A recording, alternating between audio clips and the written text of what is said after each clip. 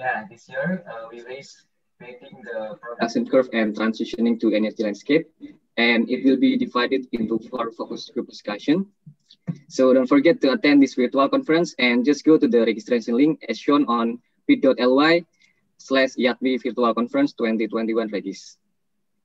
And before we go to the presentation session, let us hear the opening remarks from every representative. The first one from the IATMI representative, Mr. Hadi Ismoyo. Mr. Hadi, time is yours.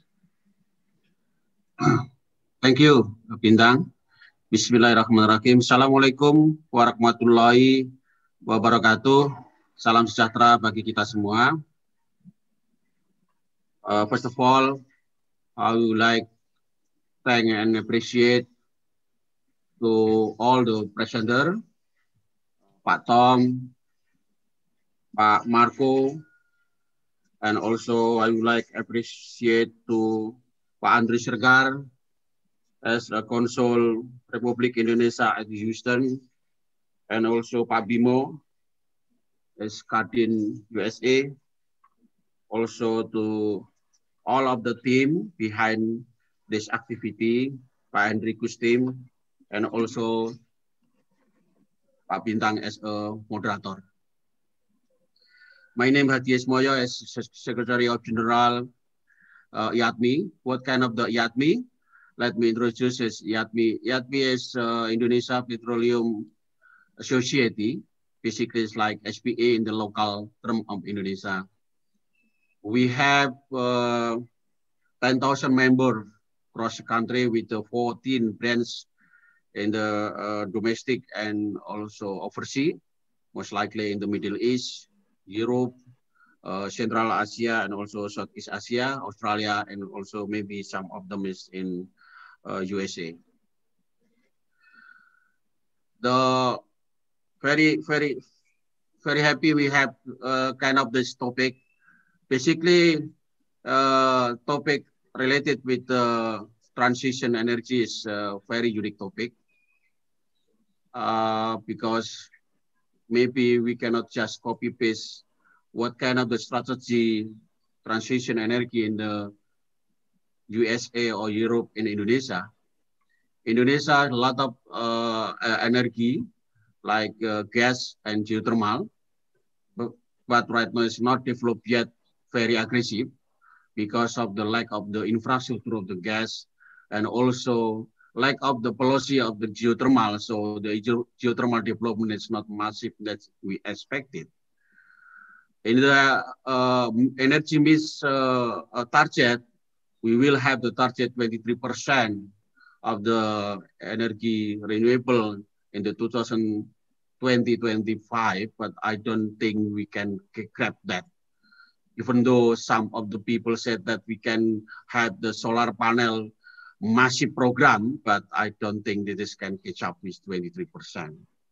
So very happy that Pak Marco, Tom, as an expert on the energy transition, give us the tausiah. Tausiah's meaning is some kind of the wisdom to us. How do we develop in the transition energy in the Indonesian style? Not just copy paste, because it's just copy. Indonesia is a unique country, so don't just copy paste from your country to here, but at least see all the strength and weakness my country.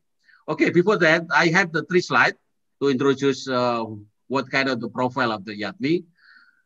Of course, the objective of the IATMI is to get the increase and strengthen the competency in the oil and gas professional.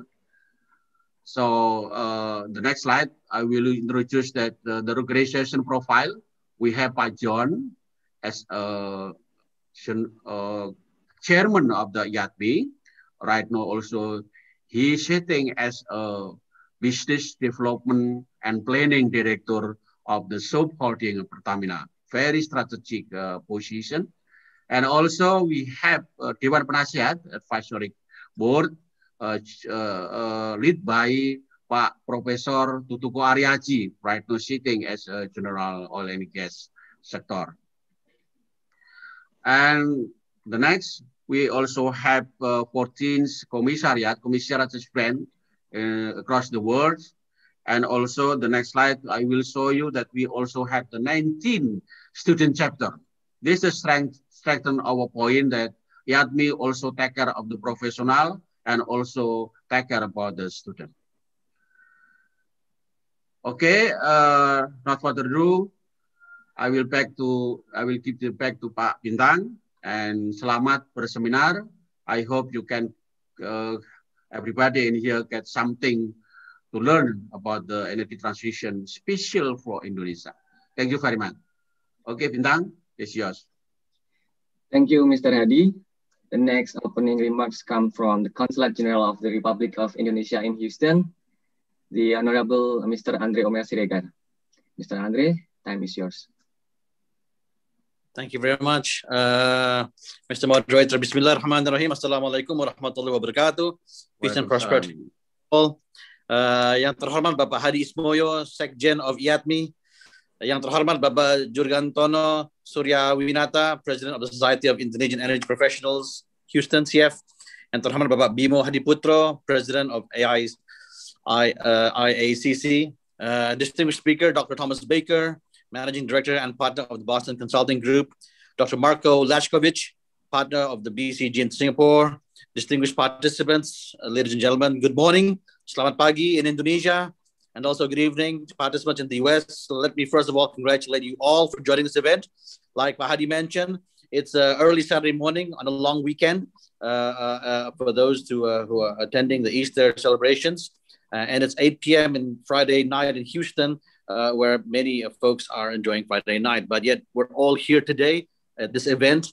And it means that we have a common passion, a common view, and we are looking into the crystal ball of the future for potential energy collaboration. So let me congratulate you all for participating in today's activities. I'd like to also thank IATMI, CF, IICC, and Boston BCG for, in collaboration with my Consulate General, to organize this important event. This is the fourth IATMI talk with the theme Energy Transition, Development in North America, Implications toward Indonesia. I think the theme is very timely.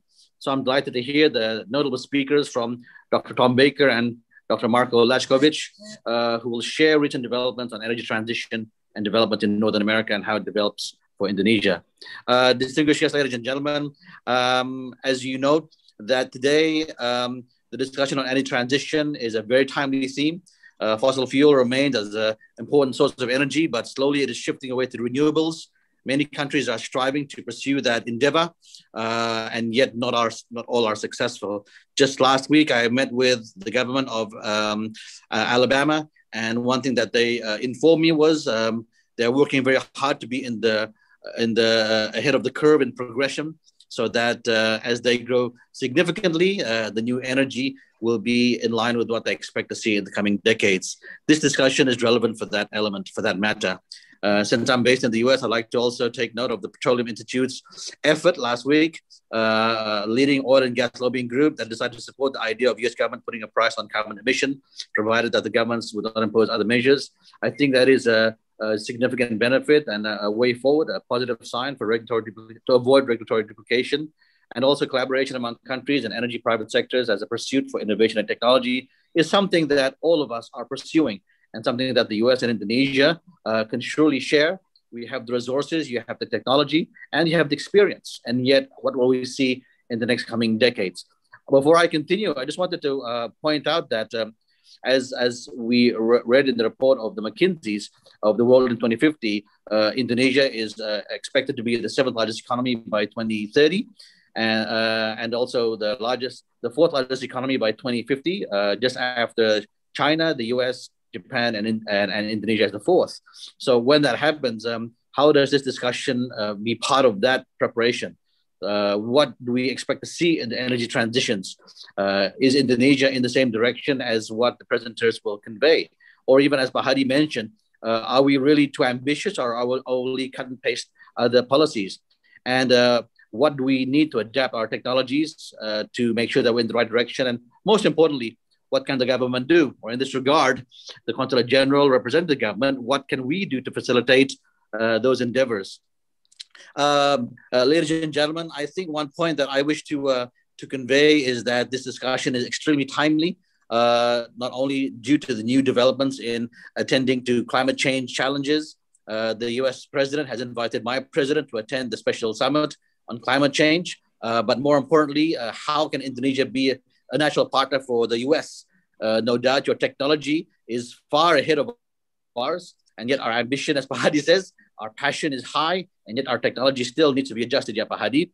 In that regard, we need to leapfrog. We need to take a quantum leap, or if I may call it, we need to have an energy technology convergence. A convergence meaning that our leapfrog will be consistent with the targets that our American friends can work with. I'm sure that the skilled professionals in Indonesia are working very hard to strive for this convergence, but the reality is there's much more to be done. And if our target by 2025 is 23%, as Pak Hadi mentioned, at least if we can reach 23%, we can leapfrog to a number that can maintain our goals so that we'll reach 23% within the coming decades. Ladies and gentlemen, one final thing. My minister earlier last month, attended the Sarah Week. And in that meeting, it was a great chance for us to begin the discussion on what more can be done by governments and what more collaboration can be done between stakeholders and, more importantly, the next generation. It is an important element to highlight, as Pak Hadi mentioned. The 19 representations throughout Indonesia are the future of our energy collaboration. It is my hope that this meeting will provide the necessary hopes and beliefs to those next generation. And I hope that this meeting will provide that inspiration. And rest assured, the Consular General in Houston, we will do our part to facilitate you. We will do our part to bring you to the relevant authorities. And in fact, we might even explore ways to have more innovation so that in the next 3 years, we'll have a significant development in however way we can. Thank you very much, and I'm wishing you all the best in the discussions. Thank you, Mr. Andre, for the opening remarks. The next one from Society of Indonesian Energy Professional, SIEP Houston, representative, Mr. Jurgantono Suryawinata. Mr. Tono, time is yours. Thank you, Bintang, for your time. I promise to be brief, so let's see if I can do it in less than 1 minute. So basically, should like to say good morning and good evening for all. Thank you for spending your time attending this webinar on energy transition. Just would like to say on behalf of Society of Indonesian Energy Professionals, we would like to thank Your Honor Bapak Andre Omer Siregar, the Consul General of Republic Indonesia, for hosting and addressing this event, also for his staffs. And we would like to thank as well the team from Boston Consulting Group, Dr. Tom Baker, Dr. Marco Laskovic, for sharing their expertise and willingness to serve in this event as a speaker. And a special shout as well to our own Bapak Edi Martono, Dr. Edi Martono, for connecting us with his colleagues in BCG. Without him, this event will not be possible. And also like to thank our partners in IATMI and IACC for their cooperation in hosting this event. Thank you. And I give the form back to Pak Bintang. Thank you, Mr. Tono. The last one from Indonesian American Chamber of Commerce, IACC representative, Mr. Bimo Hadiputro. Mr. Bimo, time is yours. Thank you, Mas Bintang. I'm going to try to beat that to be even less verbose. So I'm going to take a moment to just say this, which is one of the reflections and benefits out of COVID is this, the fact that we can all connect so easily without so many barriers globally and almost at any time. So I think we should cherish this opportunity, and hopefully when globally things return to normal, it will be a good foundation for us to meet even more intentionally on a one-to-one basis.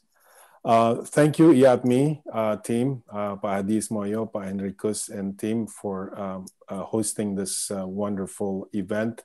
To my fellow organization leaders, as well as I want to also thank the privilege of your time, Pak Konjen, Consul General Andre, as well as the two distinguished speakers, Dr. Tom and Dr.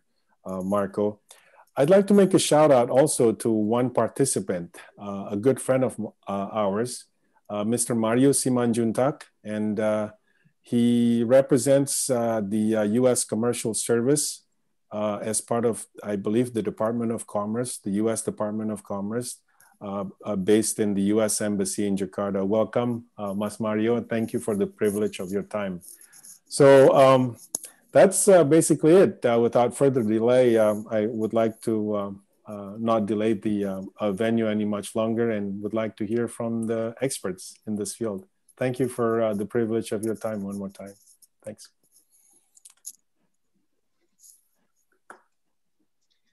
Okay, thank you, Mr. Bimo. Okay, now I will introduce our speakers for today's webinar. Mas Adnan, please help me to share screen.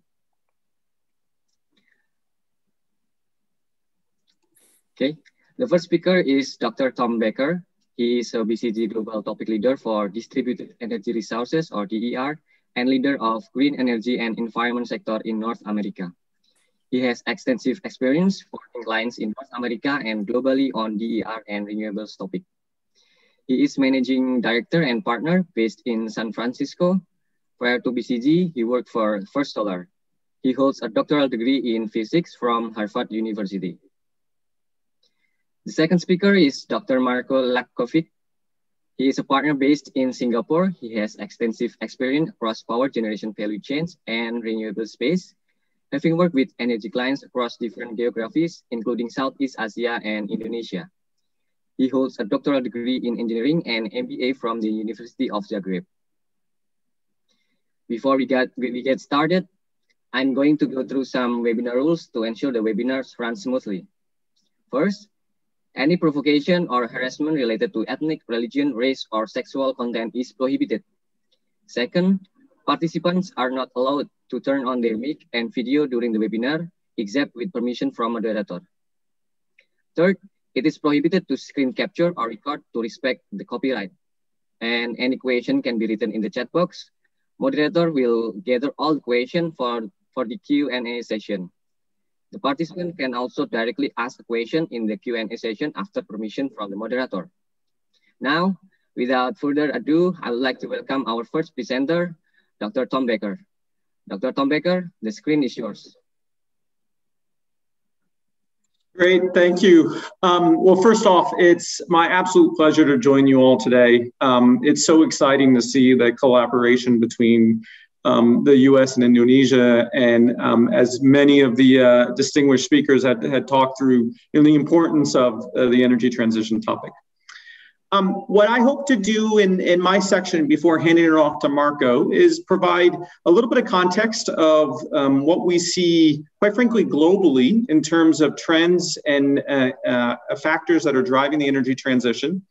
And then I know the interest is in learning a little bit more of what's happening in the US. And so from there, I'll dive a bit into, from a renewable energy perspective, some of the key trends we're seeing in the US, both from a technology perspective and then also a business model perspective. I think on behalf of both Marco and I, we will try to keep our presentations relatively short. We would much rather have an open dialogue and encourage everyone to submit questions, and we'd love to make this more interactive. So with that, I'll dive in. This group knows incredibly well what are the major drivers of the future of energy and the key drivers impacting the energy transition. And quite frankly, as I teed up, I really do think these are global in nature, whether it's starting at the top, the key implications of climate change and how policymakers, stakeholders, and our customers are thinking through the implications of climate change on policy, on regulation, on social license to operate. In our view, that then drives, as you go to the right, the demand mix and how, whether it's customers or specific regulations or policies, are driving a pretty instrumental change in the demand and energy that we see going forward. Now, of course, to meet that demand, at the same time, we're seeing the resource mix and the supply mix shift, obviously with a focus on carbon intensity, obviously a focus on scope 1 and 2 emissions to be more clean in our production in the oil and gas industry. And then finally, as you move around, all those have implications on our corporate strategy and how we think about allocating capital and how we engage with stakeholders. So very clear, you've got these set of drivers going forward. If we take the next, double click down and jump to the next page, you know, in the work that we see here in the US and quite frankly, I think across the globe, there are a couple specific and more tactical implications that those trends on the previous slide are creating. I won't cover each one, but in the upper left, in one of the core topics for discussion today is the increasing penetration of utility scale renewables.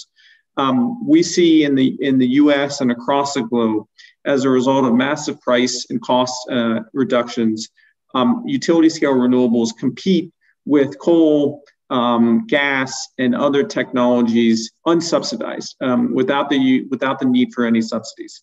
And I'm happy to spend more time talking a bit more today about what we're seeing specifically in the US. On the right-hand side, another topic that's near and dear to my heart is the growth of distributed generation and what we call DER, or distributed energy resources.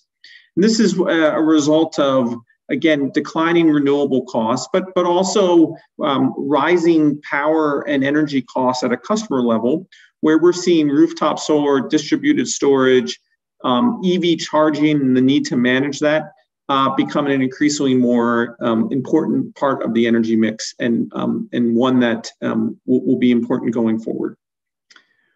Have many other technologies here on the page and important drivers. I'll highlight one more before I leave the page, and it's hidden in the middle on the left there, which is the increasing role of battery storage. As we continue to see an increased penetration of utility scale renewables, you know, as this group knows, the wind doesn't always blow, the sun doesn't always shine. And as we get to increasing penetrations of that intermittent renewables, there needs to be a need to balance that intermittency and balance the grid. I think in my view, fossil fuel is going to be an important part of that. And in fact, in many respects in the US, gas is an enabler to increasing penetration of renewables. But so is battery storage, as we've seen massive declines in battery storage costs driven by both scale and experience and the growth of EVs. So with that, I wanted to dive a little bit more specifically into the U.S. Marco, I think we can skip this page in the interest of time. Yeah, so you know, I wanted to talk specifically about the power sector that I know well in the United States, and talk through what are going to be the major levers to reduce emissions consistent with a 2 degrees Celsius path, which is, as I'm sure this group knows, the general science-based agreement and codified in the Paris Agreement of the pathway needed to limit warming to 2 degrees. And what you'll see is moving from left to right, the likely set of levers that we expect being pulled in the U.S. And again, focus just on the power sector. You know, of course, there are industrial and transportation and other major emitters in the U.S. And by far the biggest category that you see there, and that I'll spend the rest of my time talking through, and I know as I'm interested in the group, is renewables.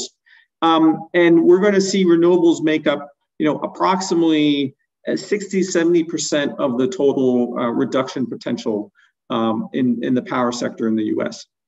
Now, that's going to be paired with energy efficiency, which is that green box all the way to the left.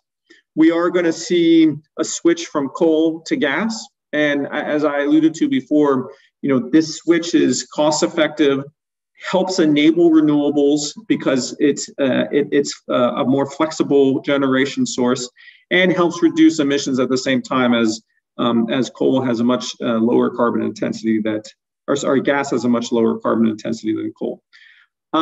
We'll potentially see some nuclear extension in the U.S., although I'm slightly skeptical, or it's going to be interesting to see how that plays out, as we're not seeing a lot of new nuclear extension in the U.S.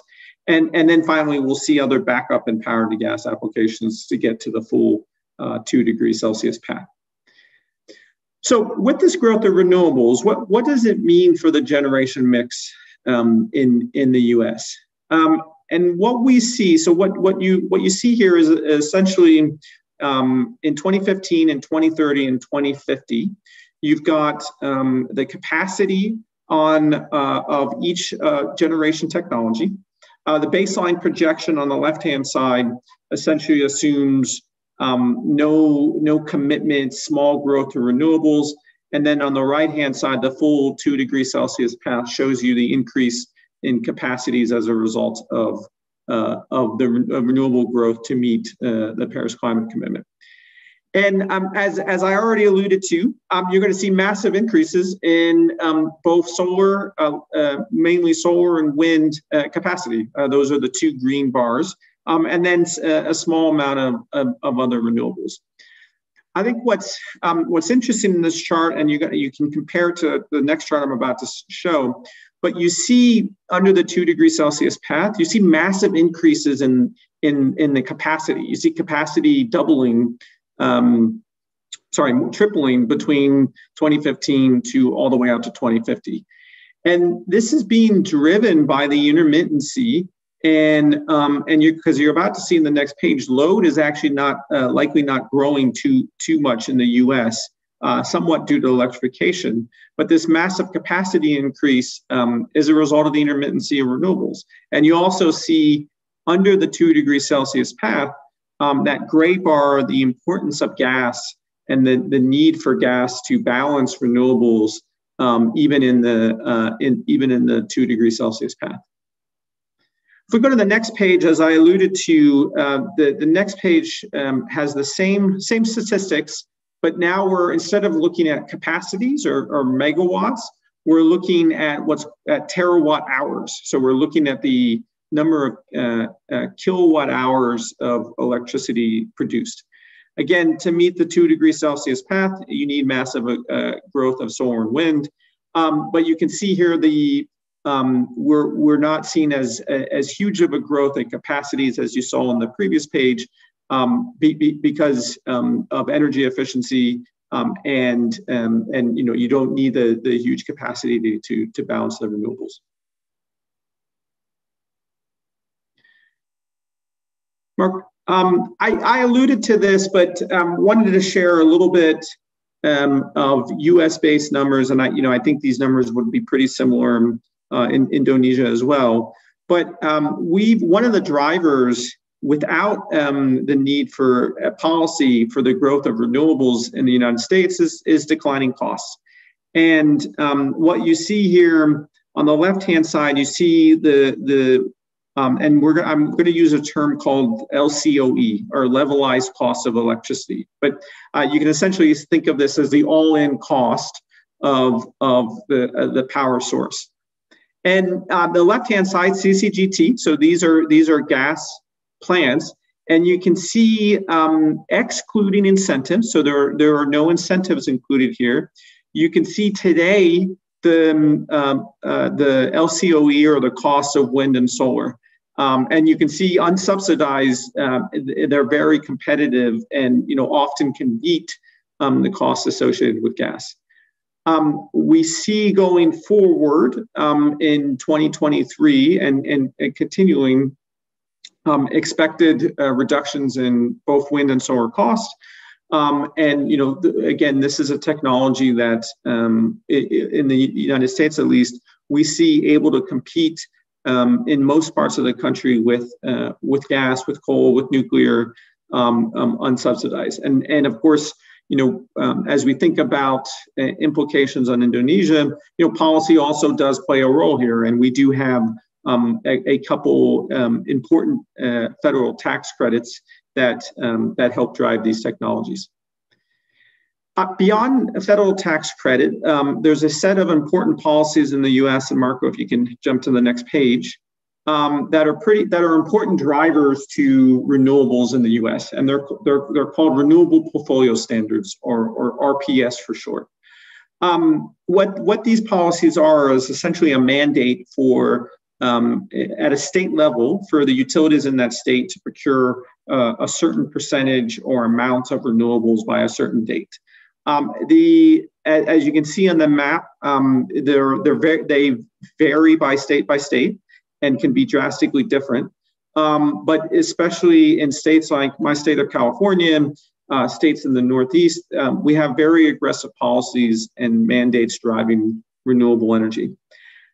That said, as I alluded to, because of the cost of renewables and how well it competes with other generation sources, we see, especially in states that don't have aggressive policies, renewables penetration far exceed the policy regulation. Texas is a great example.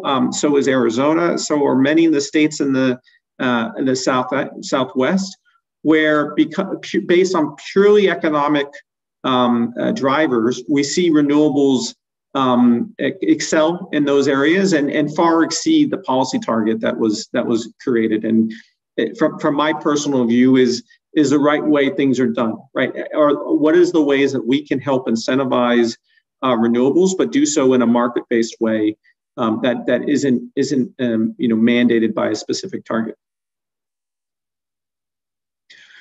So with that, I wanted to spend in my last couple minutes, in addition to working in the power renewable space, I have spent a lot of my BCG career also working with oil and gas players, both local players in California, but also several larger players across the US and globally, to help think through the business model associated with renewable energy and help players understand what are the ways that the oil and gas industry, given its incredibly strong EPC and project management capabilities, construction capabilities, access to capital, what are the ways that the oil and gas industry can leverage its strengths in terms of developing and building a business model in renewables.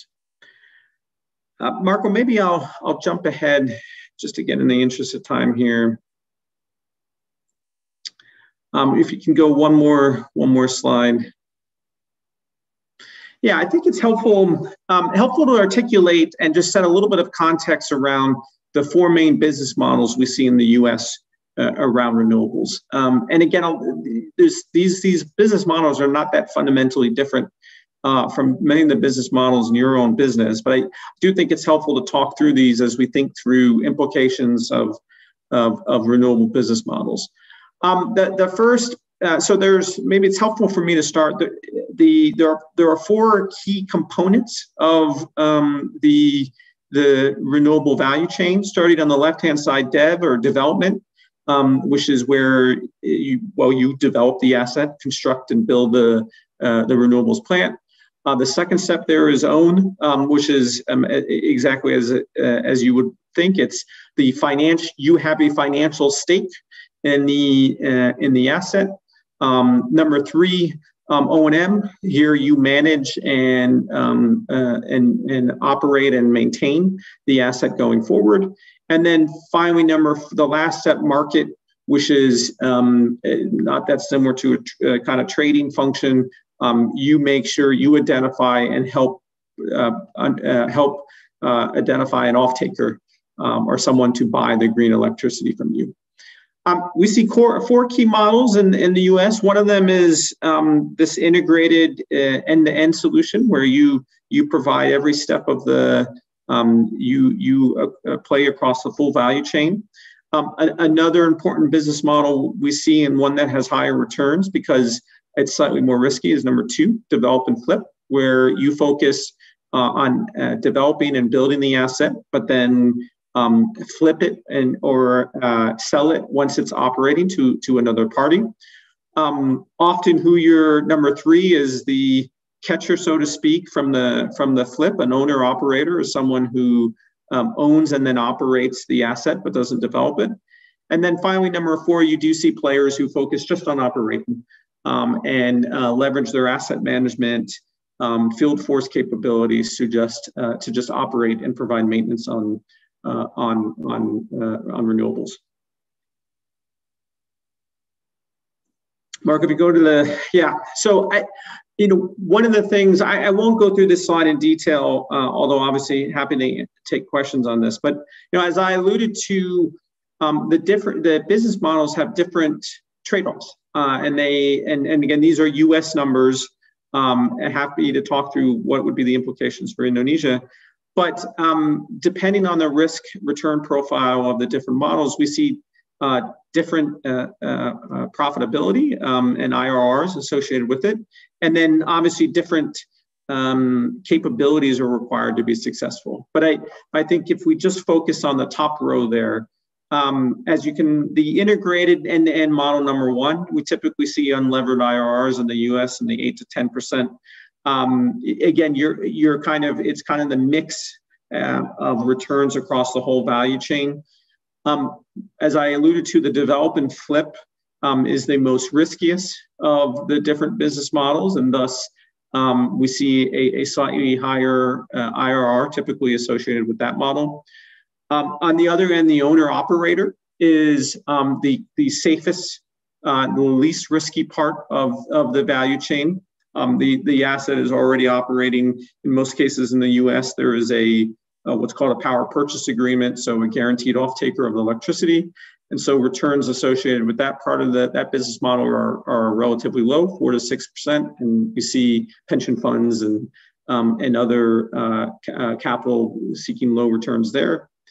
And then finally, on the operator side, we switch the metric here from IRR to gross margin. But if done well, you can see relatively high gross margins in the 15 to 20%. Mark, if you can jump to I think I covered. Interest of time, I'll skip this page. I think this page is helpful.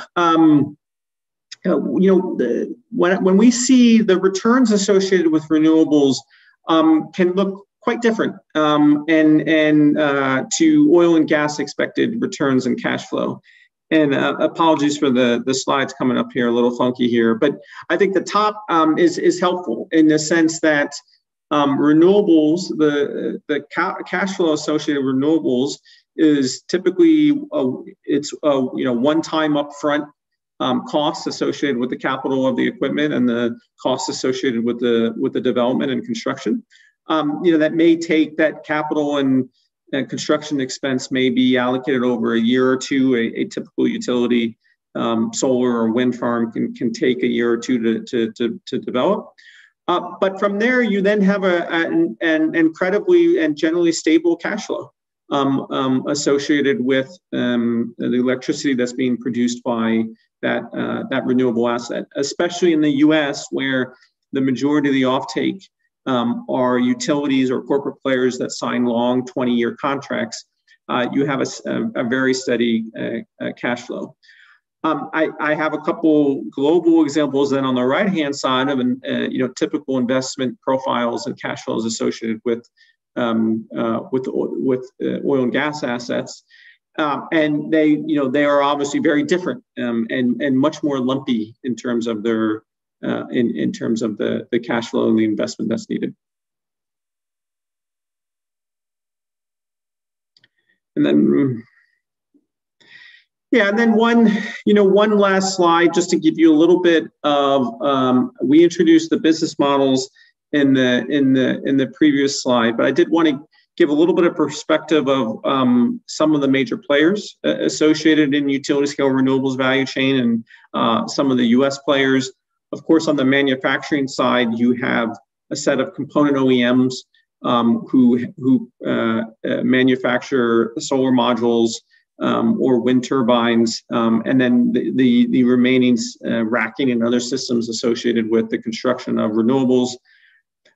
In the middle there, you have project developers, players who focus on that, either that end-to-end or the developer flip model that I articulated before. Players like NextEra Energy, who is a large utility and renewables energy developer. The team most notably that just exceeded, the market cap exceeded just a couple months ago, the market cap of ExxonMobil, and the largest, exceeded all the oil and gas super majors. So at NextEra, proven that with a renewable and power business model, they can generate significant cash flow. You have project financing, as you can imagine, is an important business model and an important component. Billions of dollars are spent up front, as these are capital intensive industries. And so you have banks like JP Morgan and Goldman Sachs, but also renewable specific pure players like Solar Mosaic, who focus on the financing piece. As you can imagine, EPC, and we see important set of players focused just on the construction piece of utility scale renewables. And then you have a variety of O&M service and off-takers. And I think, you see the name Google there. In the US, we see large corporate technology and other players emerge as a major off-taker for renewable energy as they strive to meet their own decarbonization targets.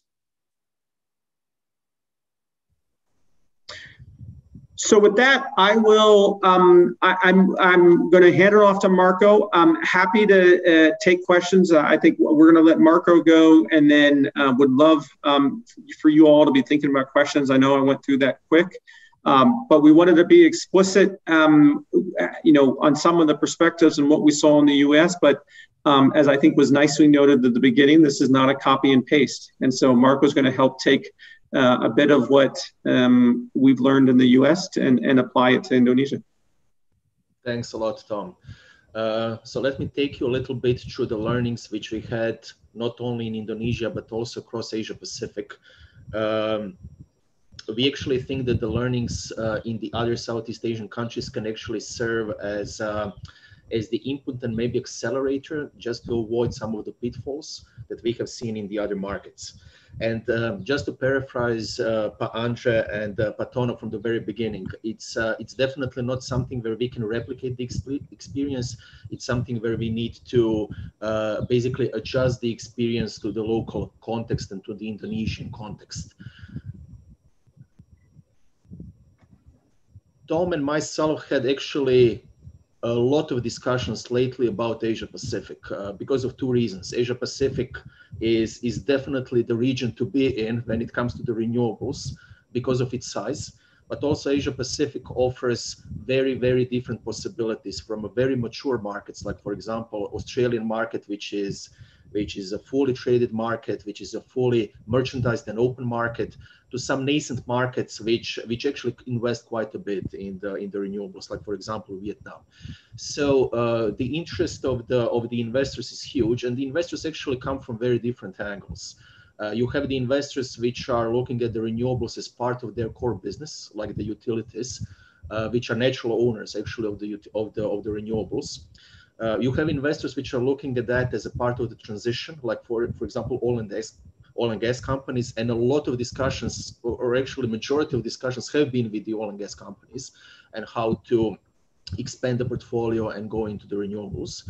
But you actually have quite a bit of discussions with pure financial investors, like the sovereign funds, like the PE funds, which are looking at the renewables like a hot topic, like emerging topic, actually to pour money in because of the yield or because of a steady revenue flow which they can get in the future.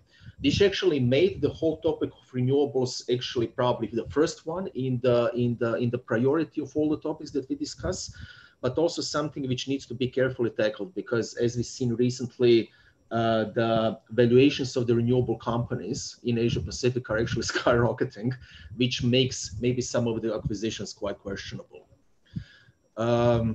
As you can imagine, Asia Pacific needs to or deserves a granular approach. So each and every of the territories are very different. I will not go through each and every of these. I will focus much more on Indonesia. But what's important to see is that you actually have three components which are the same across the territories. So basically, the first one is very, very ambitious targets, which range from 20% all the way to 50 or 60% by 2030 or 2040 in terms of the installed capacity in the renewables. Then the second one, there is a regulation which is very, very different across the countries. So basically, for example, from the regulation in the Philippines, where you have a fully traded market, similar like Australia, to the regulation in for example, Vietnam, where you have still the feed-in tariff, which is one of the highest, not only in the region, but in the world, which can go up to $90 US per megawatt hour. Or, for example, the situation which is somewhere in the middle with the auctions, like, for example, in Malaysia. In all this spectrum, Indonesia is somewhere at the beginning. So basically, Indonesia is still considered as a nascent market, where we still have a form of a feed-in tariff, and I will talk a little bit later what are the upsides and downsides of this kind of approach. If you want to check what is the investability or the attractiveness of each and every market in Southeast Asia, we actually constructed the matrix. How to read the matrix. So the x-axis, the horizontal axis are different technologies, while the y-axis are different territories or different geographies. And basically the intensity of the color illustrates what is the attractiveness for the investor.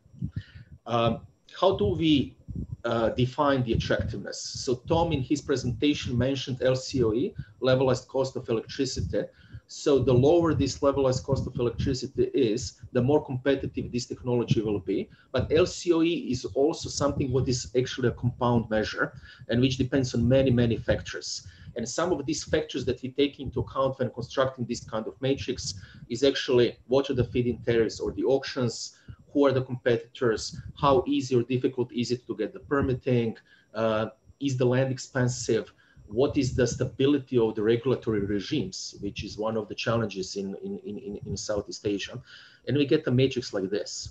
This matrix doesn't reflect the capability of the investor itself, because obviously when we decide which market we want to address, we need to find a route how to invest in the market. So basically this matrix is just a starting position.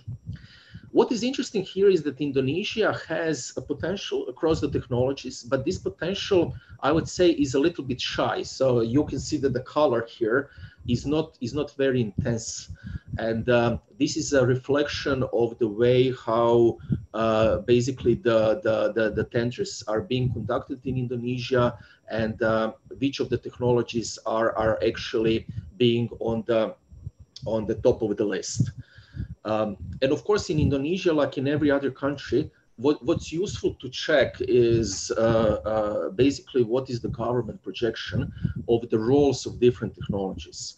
So here we use the energy volume projection, which is coming from the RUPTL from 2019. Some of these numbers have been changed during the COVID, but this is still some baseline which we are taking into account. And you can see here that the growth of the penetration of the renewables in terms of the volume is very high, so it's 15% CAGR. But what's also interesting is that you have actually two technologies which are dominating, and these two technologies are actually hydropower and geothermal. And back to Pahadi's comment at the very beginning, we need to take into account the specificities of Indonesia, particularly the geothermal, because as we can see, it's playing a major role in the whole story about the renewables. And I'm happy to speak later a little bit more about it. Plans are one, but actually the reality is completely another situation.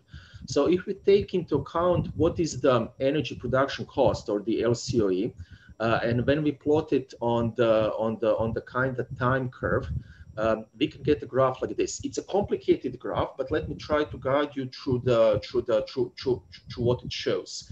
So basically, each of the lines here depict the different technologies. So the yellow line is the solar PV, the green line is the wind. You also have the geothermal, which is this dark red line. And you can see that throughout the time, these lines are going down, which actually means that the technology is becoming cheaper and the energy production cost is actually becoming lower and lower, which actually means that the renewable technology can compete with the conventional technologies. This big yellow stripe in the middle is actually the baseline in Indonesia, and this is the coal and the gas, and you can see that it's quite wide. And it's quite wide because you have power plants of different age, you have power plants of different grade of coal and different cost of coal. But what's interesting is that it can go down as low as $60 per megawatt hour or even lower.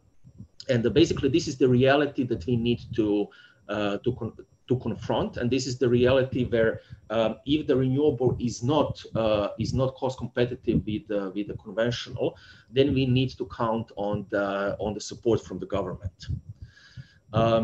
And recently, I have copy-pasted here one of the very recent, actually last week's sources from the Carbon Pulse is that Indonesia is actually starting to follow the trends in the States and in Europe, and this is to introduce the carbon tax.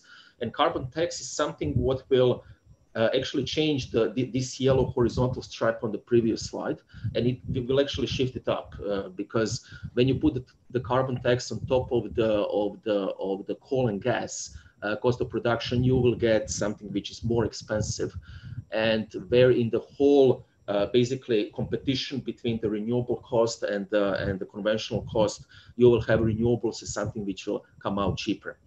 I would say that the carbon tax is something what is very welcomed from the renewable perspective, but on the other hand needs to be taken with a grain of salt, and it's rather an evolution step rather than a revolution step, because as you can imagine, a lot of power plants which are in the PLN's fleet and which are in the baseload fleet might be heavily impacted with the carbon cost.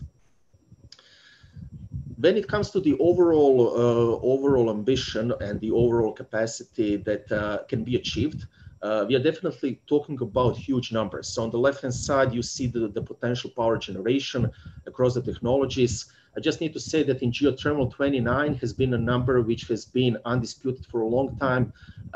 Using the new kind of measurement, we have a new number which is 23 gigawatts, but still 23 gigawatts positions Indonesia as the second largest source of geothermal energy after the States. What is interesting on this slide is basically the right-hand side, and what works and what doesn't work, or what needs to be improved. So basically what definitely works well is that in March last year, we have finally had this shift from the traditional boot scheme into something which is the PPA-based type of contracting. Why is that important? Because according to the boot scheme, basically the owners of the renewable technology needed to hand over the assets and the land to PLN up to the after the expiry of the contract. Now PLN is actually free to do the commercial contract, which is called PPA, Power Purchase Agreement, with the producers, which actually make the whole story of contracting much easier and much more attractive for the investors as well. What is the downside of this scheme is that PLN is capped in the PPA. So basically PLN can't contract any kind of price. It's capped by its internal cost of production. And this internal cost of production is quite low, as you can imagine, for the coal without the carbon tax. Java is taken as a baseline. So basically, if we want to invest in the renewables, we need to be cheaper than the PLN's internal cost. I will talk a little bit more about Master Clean Energy Project and Chirata as one of the lighthouses of the recent development. And let me switch for the sake of time to the next slide. So basically, there are two good examples. One of the investments in Indonesia. One is the Masdar. which is the example from the last year of the 145 megawatt of the floating solar. And the other one is the Venus investment in two projects, basically in Lombok and in the North Sulawesi, which amount to 40 megawatts. Both numbers might seem quite low, but these two projects are basically the largest ones when it comes to the solar. They're definitely not enough to reach the targets which the government has, but are a good and positive step forward. So let me deep dive a little bit in the Masdar example. So basically, this is the Chirata Reservoir, and I took this because Chirata Reservoir had a contracted price as low as 30 US dollars per megawatt hour, which is extremely low for the solar, but actually shows that basically solar can go as low as the lowest coal and even lower than that. And basically, this actually shows that there is a potential for this kind of contracting. The key precondition here has been cheap cost of capital, because the WACC that Masdar could offer for this project has been extremely low. So it's very, very low single digits, as low as 2%. And as you can see, I mean, the investments in the renewables is a fine balancing act in which you need to have all the variables lined up well. And basically the cost of capital extremely low, also the cost of equipment. Of course, the cost of equipment for many investors we have spoken to is one of the main preconditions when deciding if to enter this kind of projects, because of the local content, and the local content requirement sometimes actually increases the cost compared to the cost in the other countries in Southeast Asia. And this is something what needs to be taken quite seriously. And one macro observation, so when we speak to the investors, one of the questions is how actually COVID impacted the whole situation with the renewables. I need to say that COVID actually stopped a lot of investments or delayed the investments. For example, we have not seen the investments in geothermal in the last year. So this is something what hasn't been a favorable development, but also which has a deep reflection on the PLN. PLN in the whole story of the renewables is one of the crucial stakeholders, because PLN itself is the party which needs to tender the renewable development when it comes to the solar.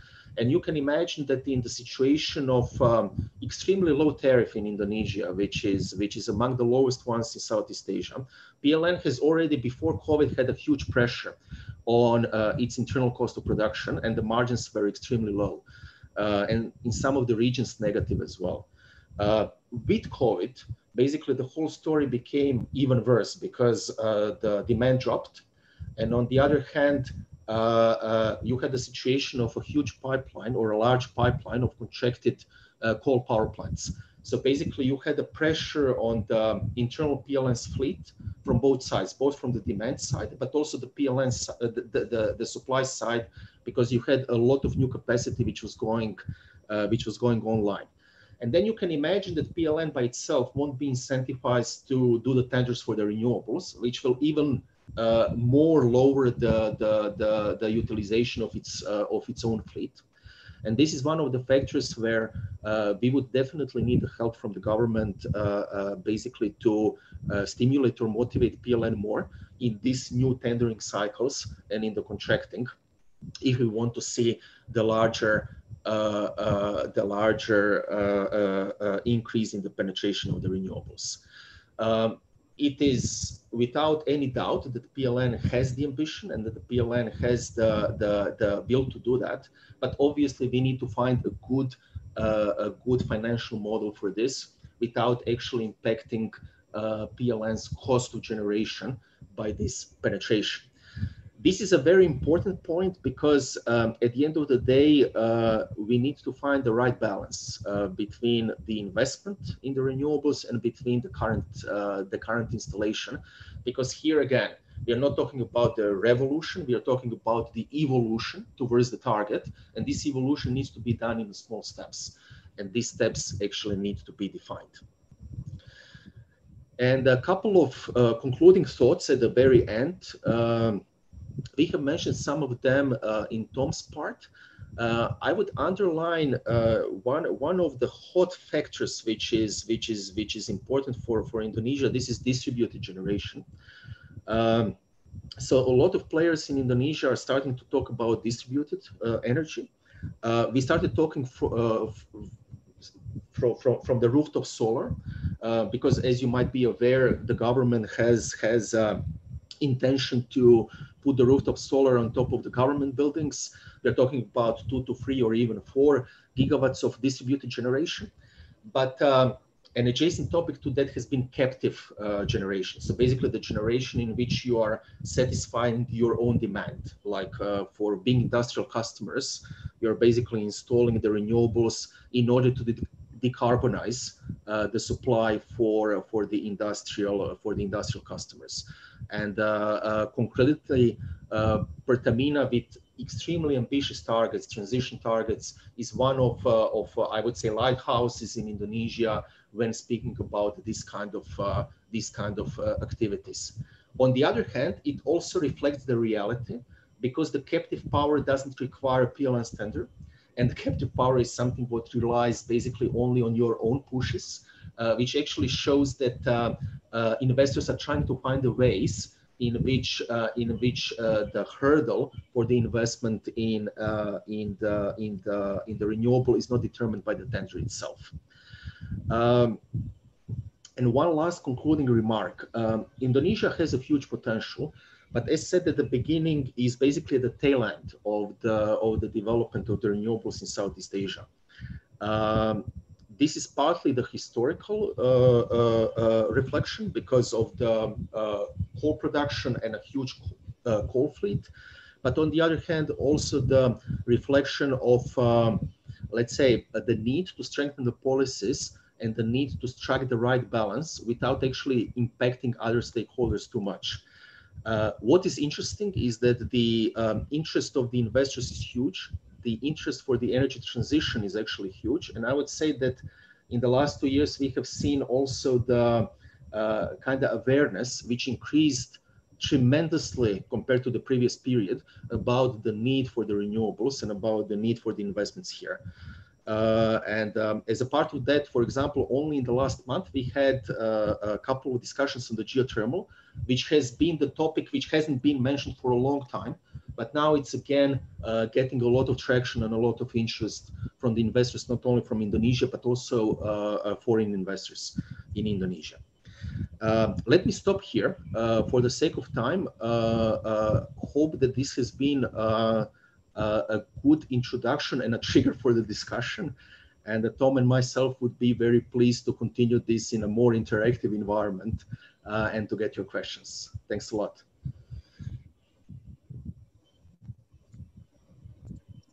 Okay, thank you, Mr.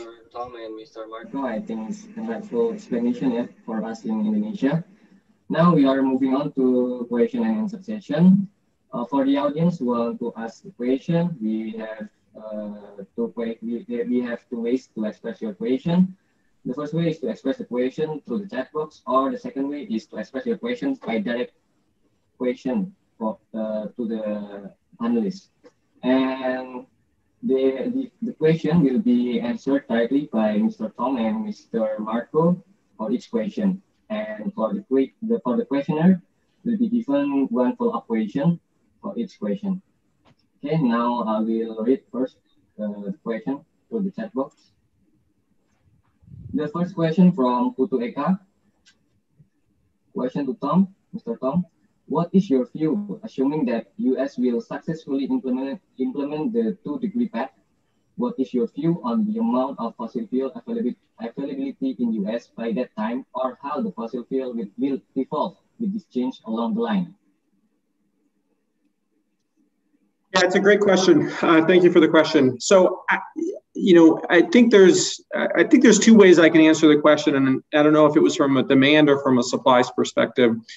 From a demand perspective, the majority of the analysis looking at the U.S. and the 2 degrees Celsius path, still has about 20% of fossil fuels in our, if not a little bit more, in our energy mix. And where we're going to continue to see fossil fuel are going to be in the hard to decarbonize parts of of our energy mix, including heavy transportation, air travel, the last part of the power decarbonization, and a couple other industrial uses.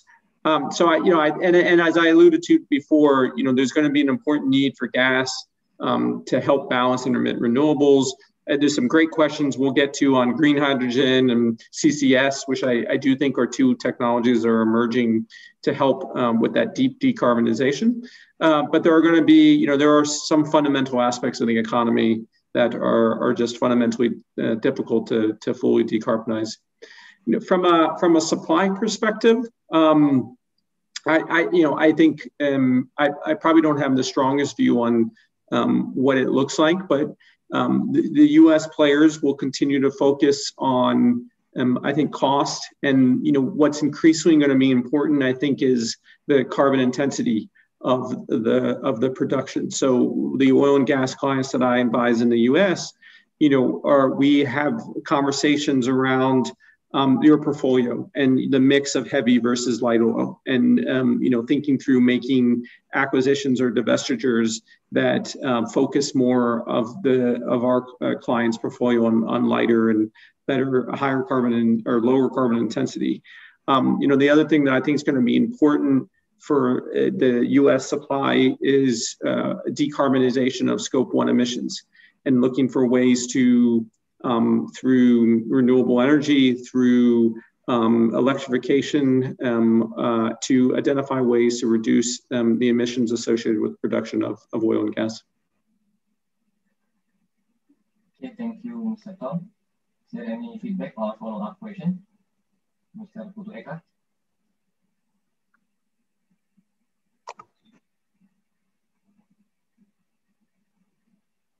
Okay, I think there is no feedback, yeah. Okay, we continue to question number 2 from Mr. Arjuna Sriwijaya. Question to Mr. Tom. How do you think about integration of fossil fuel energy supply and renewable energy supply?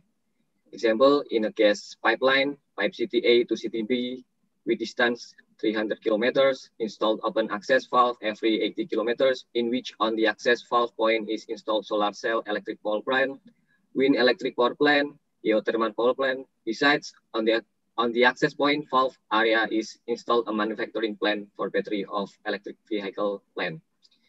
The ultimate goal is to get optimum utilization of gas as non-renewable energy together in its utilization altogether with renewable energy, instead of consuming all or most of gas resources into energy for fuel in households, or for transportation, or for burning in gas turbine.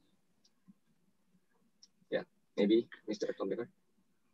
Yeah, I like this question. I agree. I think there's a lot of advantages of co-siting and combining these resources together, and we're seeing this in the U.S. I'll give you 3 examples. The example you use, I think, is spot on, and we're seeing developers like GE and that make gas turbines, and other players are looking for ways to co-site. And we have many facilities in the U.S. where you see solar and or wind paired with gas CCGTs. And there's a lot of advantages because you provide, one of the challenges with any generation source on the grid is interconnecting it to the grid. And so your ability to pair the gas on site with the renewables is something that we're absolutely seeing. But I think there's a couple other examples where this is occurring as well. One of them is in the heating space. So I've done a lot of work with gas LDCs, local distribution companies, gas utilities in the US. And we're seeing really interesting opportunities, especially in colder parts of the United States, where we have hybrid heat pumps. So heat pumps that are both electric, but also gas. And this combination is really nice for the best of both worlds. You see at incredibly low temperatures, gas be the most efficient source of heating. And then at slightly, and by cold temperatures, I mean, a negative 10 degrees Celsius, pretty cold. And then, but at a little bit more moderate temperatures, 0 to 15 degrees Celsius, electric is the most efficient form. And so looking, often people make an individual decision, they either pick electric or gas heating, but the ability to combine two, so you're getting the most efficient heating, is one that we see, especially in the northern parts of the United States. And then finally, the last example on this, this one I'll highlight is from my home state of California. As this group may have seen, we are impacted by wildfires, and we have many issues where we have what are called public safety power shutoffs, which is essentially when there's a risk of wildfire, wind is blowing high, we preemptively shut down the power to avoid the creation of a wildfire.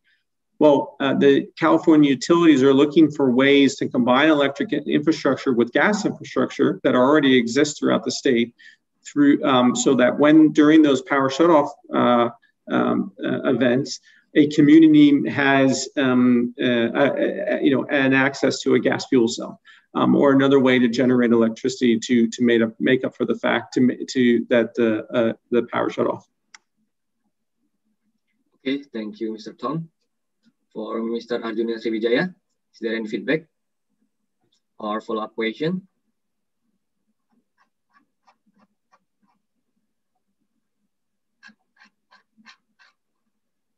Yeah, I think there is no. Thank you. Okay.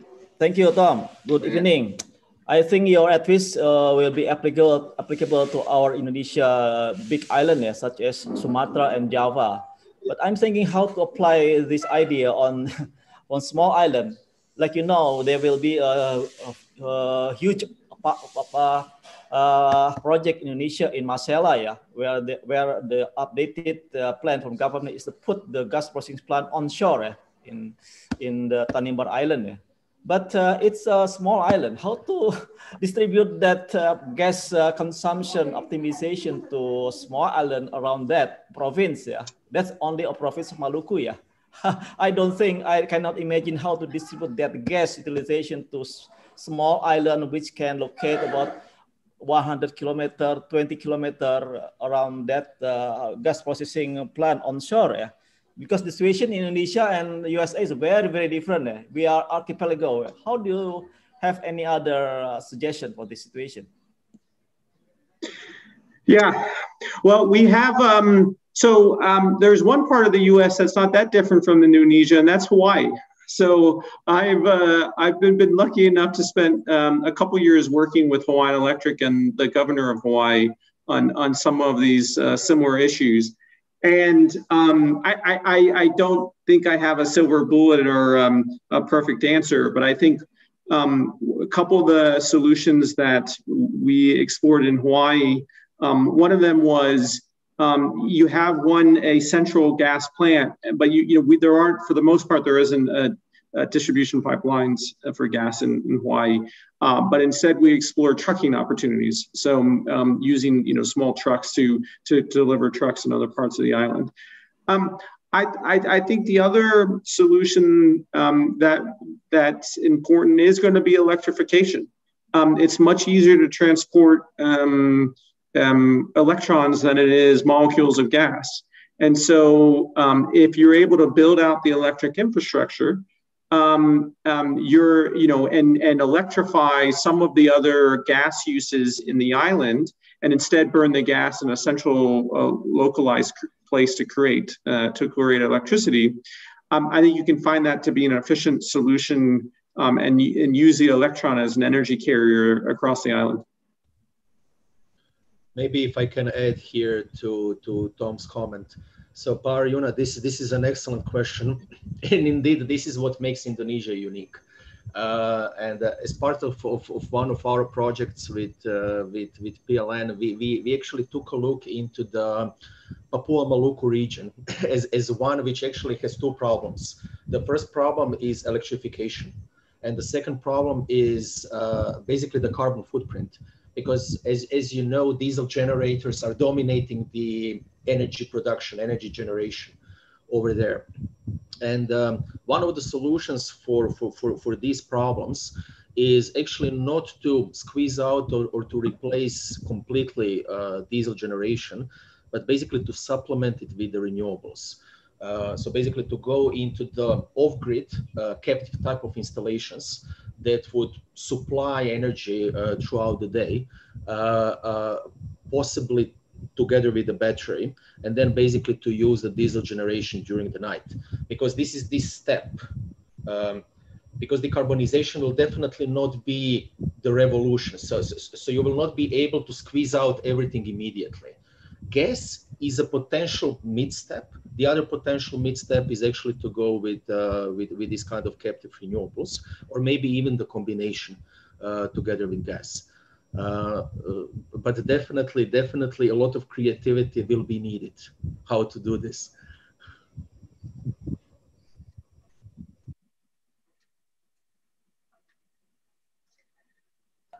Maybe I have another question, two questions maybe. So hope is the last.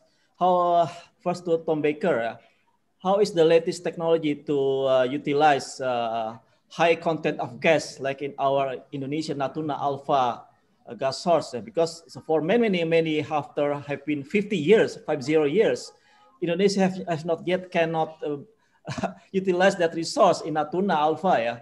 I hear that British Petroleum have the latest technology, but it's very big technology, very high price technology.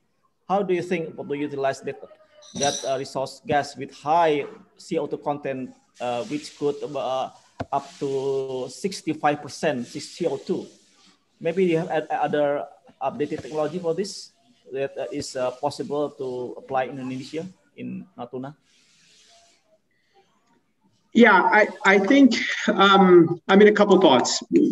One is, there is an opportunity to directly convert gas to electricity through a fuel cell. And we are seeing application, continued evolution of fuel cell catalysts that are used to help provide backup electricity, et cetera, similar to what Marco described. And I think that's a place where we'll see technology evolution. I think we're also seeing the growth of CCS. And, here is, I think, an important technology where, for example, whether it's industrial processes or it's the burning of gas in a CCGT, that can play a role, especially, one of the challenges with CCS is you'd like a high capacity factor, which is to say you want the gas to be burning for a steady time. But I think applications like islands where you're not just using the gas for peaking like you do in the mainland of US, but where you're actually going to be burning for long periods of the day and material amounts of gas, that enables a high capacity factor to allow you to amortize the high costs of CCS. And I don't know, Marco, maybe you have a better perspective on, in the US we have aquifers and other depleted wells that can serve as good sequestration for CO2. I would maybe you can talk a little bit about the Indonesia specific geology. Yeah, we didn't take a deep look into this part, but definitely in Indonesia, what comes to mind are actually two types of wells. One are oil and gas wells, and the other one are geothermal wells, basically for the sequestration. And the only question is basically how far or what kind of pipeline do you need to construct, or what kind of transportation for the CO2 you need to do in order to transport it to the well where you actually do the injection, and then basically the technology for the injection itself. We have taken a look for this in some other markets, and the only thing what I can say here is basically that the cost is still something what needs to drop, what needs to go down. But we have high hopes for this kind of technology in the future. Currently, CCUS is one of the ways how to do the carbon offsets. The other way where I think Indonesia has even more chances currently at this point of time is our nature-based solutions, in which you basically plant the forest, in which you basically stimulate the farmers in order to plant in order to use the land to plant the forest. in order to generate the natural sink for the CO2. And we have been involved as BCG in the actually standing up of some of the carbon exchanges here in the region. Because as you might know, one of the big problems with the carbon exchange is actually the credibility or the trust of people, because there is a lot of different qualities of the carbon credits which are floating around in the market. If you have this kind of a credible technology like CCUS or a credible source of the nature-based solutions, then basically this makes sense. What definitely doesn't make sense is to trade the carbon credits, which where you have a part of the forest or the jungle, which is actually planted for the 5 years, and then after that it's being cut. And basically this is even worse than if you didn't have it at all. So this is something what is definitely going to be the future, because the whole decarbonization of the value chain is not going to be possible to the complete zero, especially if you take scope 2 and scope 3 emissions. So that's why you need to have carbon sinks or carbon offsets. Okay. And maybe this is my last question to Tom, or maybe to Marco. How about the latest research or technology in USA to convert gas into food? Because we don't know our future. Maybe in the future we have a lack of resource of food, of the rice or any other food resources. Maybe you have to think to convert gas into food, to take the carbon, the atom of carbon and hydrogen into food. How do you think about this? This strange question. That's a great question. I don't know if I'm going to have something brilliant to say. I think, we do have some startups in Silicon Valley and close to me that are focused on artificial meats and other artificial sources of protein that I don't know if they use gas per se as a primary resource, but at the end of the day they are taking carbon. I think the best answer, my personal view, and the best answer is you can't beat nature. Photosynthesis is a beautiful process. So instead, we should be looking for ways, alternatives to biofuels, corn and sugarcane and other food stocks that are used for energy. And instead, we should be keeping food, and whether it's through CCS, whether it's through renewables, looking for ways to keep food and provide our energy needs through other technologies. So we're not competing with food supply. Okay, Tom, for your question, for your answer and address. Thank you, Mr. Arjuna, for the question. Now we move to the next question number 3, from Mr. Musyofi Yahya. This question for Mr. Tom. Hi, Tom. I'm Musyofi from Pertamina. I have something to ask. Why do you consider CCS giving low contributions on 2 degrees Celsius path? I heard some countries see blue ammonia through CCS is one of prospective alternative.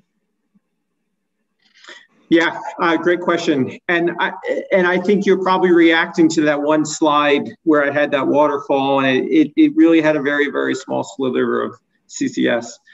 I think we do think CCS is going to be an important technology in the US going forward for decarbonization.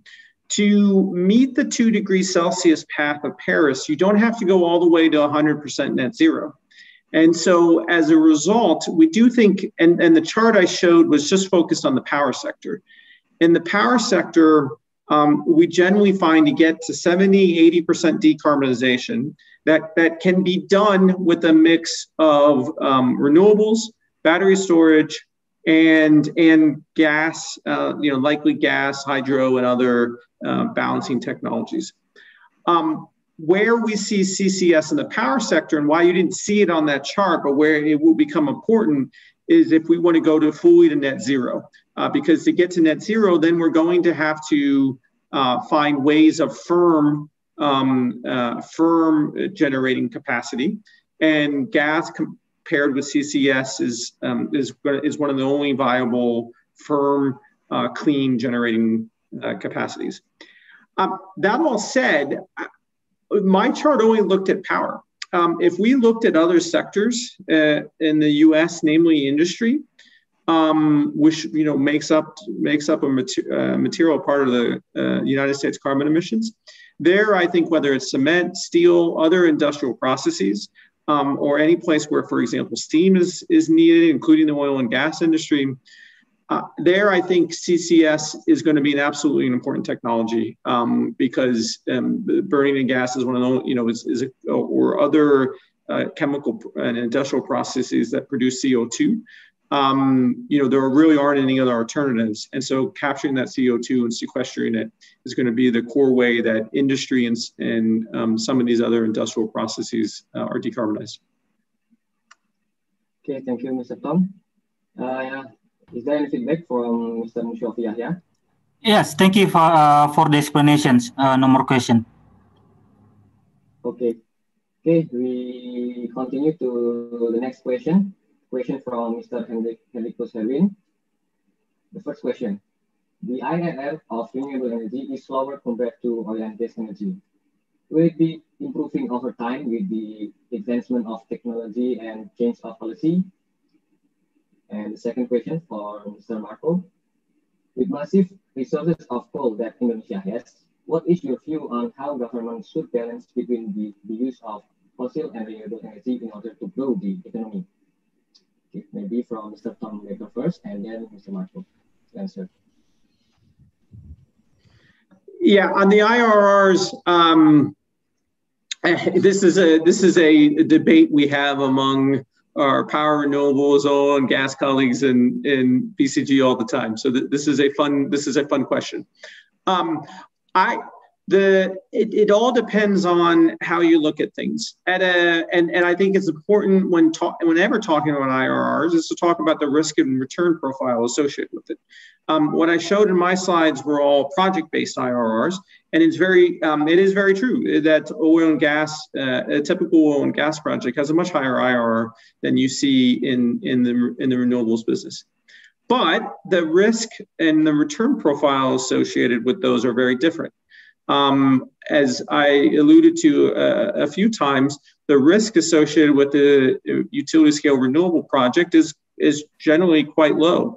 The sun's going to shine. Generally the wind's going to blow. The technology is well understood, and so we don't. You don't see many renewable energy projects fail. On the flip side, on the oil and gas side, obviously, as this group knows well, projects that start with looking with a great IRR, all of a sudden get a lot worse when something happens, when there's an issue with production, et cetera. And so I think the most important question, why I showed the individual project is, if you take a portfolio of projects and looked at the total cash production, from a portfolio of renewable projects and a portfolio of oil and gas projects, what would be the total cash generation associated with that? And it still remains to be seen, but I think their returns are actually quite similar.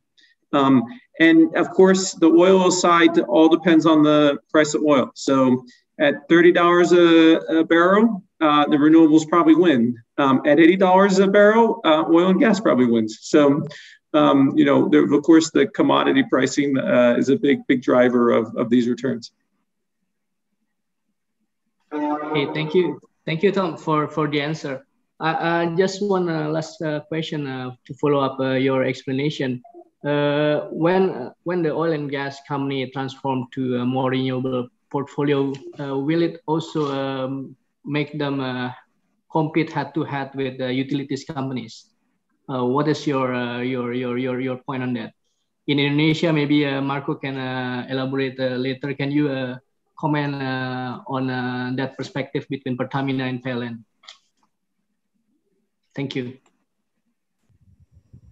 Yeah, I'm happy to start. I mean, I think it remains to be seen. I think we have examples of the global oil and gas super majors who have done a decent shot, have done a good job of being competitive. Then others have arguably failed miserably as they've tried to make the transition. So,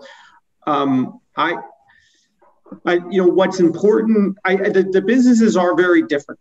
And this risk return profile is an important key difference between the two assets. And where I often see oil and gas companies fall down is they're good at taking risk, and they put things on their balance sheet, and they don't take on debt, and they look to hold everything on balance sheet.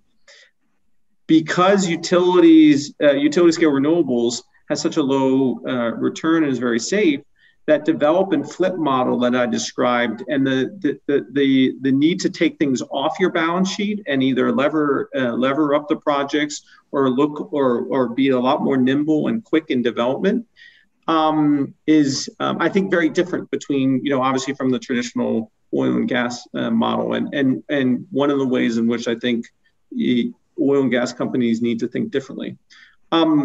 On the other end, I think the oil and gas industry knows how to manage large projects, knows how to do EPC, and knows how to manage local politics and regulations, and those are all very important capabilities that are also needed in the renewable space. Maybe just one addition to what Tom mentioned, which is extremely important, which is this risk return profile and the different DNA in a way of the oil and gas and the utilities. Oil and gas definitely had a different scale compared to the utilities. And I don't know, 10 years ago, it was difficult to find a utility apart from a handful of them that had a global portfolios, which was comparable to Shell or to Exxon or to Chevron. What is happening with the renewables is basically that these kind of portfolios are becoming global. And let me give you one example. So you have this radical example of the transition which Dong Energy did. So basically Dong Energy is a Danish oil and gas incumbent, which 15 years ago made a decision to start transitioning into the renewables. And basically they did the transition all the way. So they are not in oil and gas anymore. And they are the largest offshore wind developer in the world. Offshore wind is interesting because it's a global play. And why Dong, which was rebranded to Ørsted in the meantime, wants to have a global play? Because of the scale. Because when you start scaling the investments in the renewables, you're starting to get the input variables more and more affordable or cheaper, basically than to the investments in one country or in one territory. So you have larger negotiation power when it comes to the buying of the equipment. You have lower WACC because basically investors are interested in investing in you. And then on top of that, you have more and more effective EPC model because you are actually gaining experience. So this is a typical experience curve in which Ørsted today can actually make business cases for the wind which are better than any other investors. And then on top of that, back to Tom's point, build and flip strategies. So basically offloading from the balance sheet. So what do? They actually identify the business development opportunity. They construct a project, and then they start selling the project either in the phase which is already constructed or in the phase before the construction. But basically their business model is still to stay within the operations as the O&M provider. So basically they still continue to get the revenue flow from the asset, but without having the ownership of the asset on its balance sheet, which actually enables the scale, because otherwise you will have a lot of capital which is locked in. And that's why renewables are basically this fine balance. How do you, in these four business models that Tom shown, how do you balance between these four models or even shift across different phases of the project from one model to another one? Pak Henricus, back to your question on the PLN and Pertamina and the comparison. It's a tough question. So Pertamina as oil and gas, which actually has very ambitious transition plan, is shifting quite a bit into the electricity. So through its subsidiary PPI, I mean, the plans are very, very ambitious, both in the on-grid and off-grid installations. And this is something which is very welcoming. On the other hand, PLN has different problem. PLN has a problem of the decarbonization of the electricity value chain itself. On top of that, having the responsibility, not only as a national incumbent, but also as a single buyer, basically to provide the security of supply. So you can imagine that this equation for PLN will have different variables than the equation for Pertamina. Because the equation for Pertamina will take a look into the decarbonization of the oil and gas, so basically hydrocarbon value chain, but then also how to expand into the adjacencies, which are power. In PLN, the situation is how do I work almost on the patient which is in the operation, and basically try to do this transition without impacting the security of supply in Indonesia, but also without impacting my own profitability with these kind of shifts. That's why for PLN it needs to be very carefully thought through what is this series of steps which they need to go through. Thank you, Marco and Tom. Thank you, Pak Henricus, on your question. Thank you. Thank you, Mr. Henry. Thank you. Okay, we continue to question number 5 from Imade Agusiasa. Question to Mr. Tom. From your slide, I see that solar and wind are still the main focus of the renewable energy in US. What about green hydrogen? Has US considered this alternative as well? What will be the prospect? Thank you. Yes, U.S. Absolutely. I think we're seeing and increasingly doing more work and seeing buzz around green hydrogen. In fact, the recent infrastructure $2 trillion plan that the Biden administration announced just this week had several mentions and extensive introduction of subsidies for green hydrogen. So in short, I think the answer is yes. Now, similar to my answer to the CCS question, I think we'll see less. And by the way, what's going to drive the electrolysis for green hydrogen is likely going to be solar and wind combined with battery storage.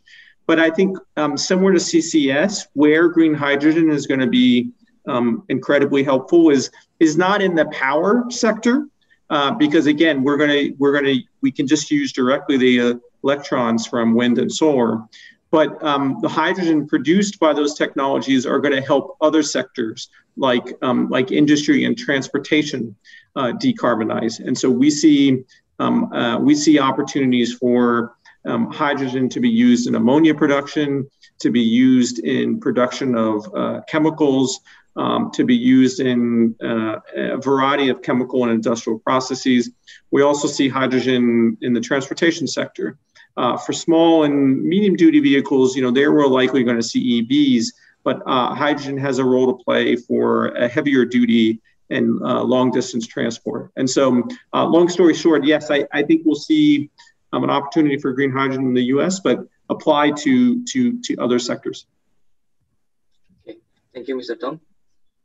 Any feedback from Mr. Imade Agusiasa? Yes. Okay.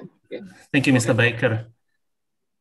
Thank you, Mr. Baker, for the answer. I think it has, in my perspective, my personal perspective, it has a bright future for green hydrogen because it has some advantage compared to other renewable resources, like in storage capacity, right? So I hope more and more we will go towards these alternatives. Thank you. Yeah, thank you. Agreed. Okay, thank you. The next question, question number 6 from Mr. Eko Prastio. Okay.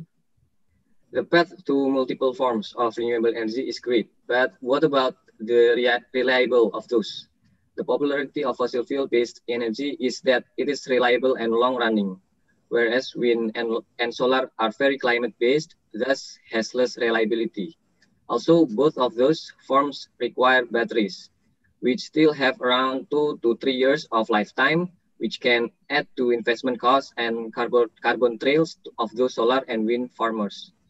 Also, alga-based fuel still hampered by huge use of water, which again add to carbon trails or footprints of that form of energy. What are the researchers doing so far to address the reliability and carbon footprints of those forms of energies?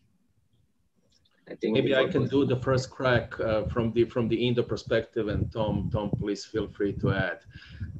So indeed, solar and the wind are intermittent sources, and basically they are working when the sun is shining and the wind is blowing.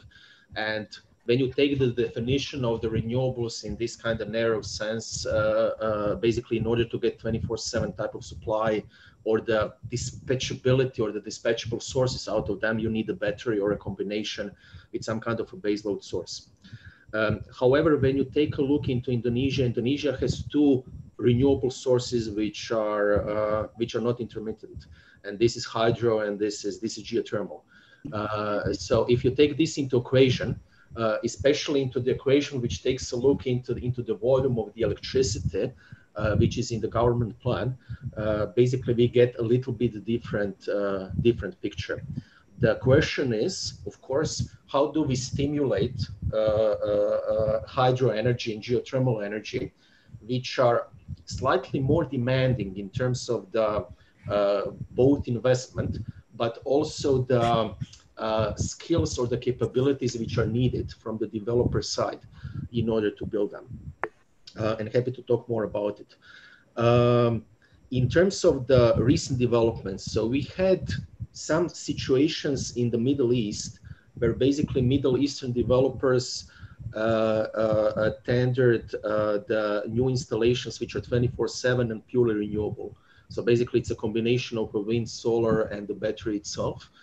And what we have seen there is because of the improvement in the battery technology, primarily the density of the batteries and the drop in the cost, these solutions are becoming quite affordable.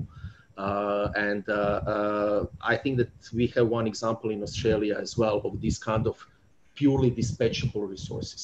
So it's not a mainstream combination yet, but it's definitely a combination which is becoming more and more mainstream. And coming back to the original hypothesis, the decarbonization of the energy value chain is not a binary question. So it's not something which will have a binary answer in which we are either having a carbon footprint or not having a carbon footprint. It's a question of the evolution. And in this evolution, we will actually see the cost, the reliability of the technology actually being improved. 5 years ago, this kind of discussion would, especially in Southeast Asia, would still be very, very nascent. And we would probably be saying, you know, it's somewhere happening in the States, it's somewhere happening in Europe, but Southeast Asia is still far away from that. 5 years later or today, we are actually seeing Southeast Asia at the brink of this heavy penetration of the renewables. Okay. Any feedback from Mr. Eko? Yeah, that's an interesting answer. I agree that Indonesia has potential for geothermal and hydro energy, yeah. But those two are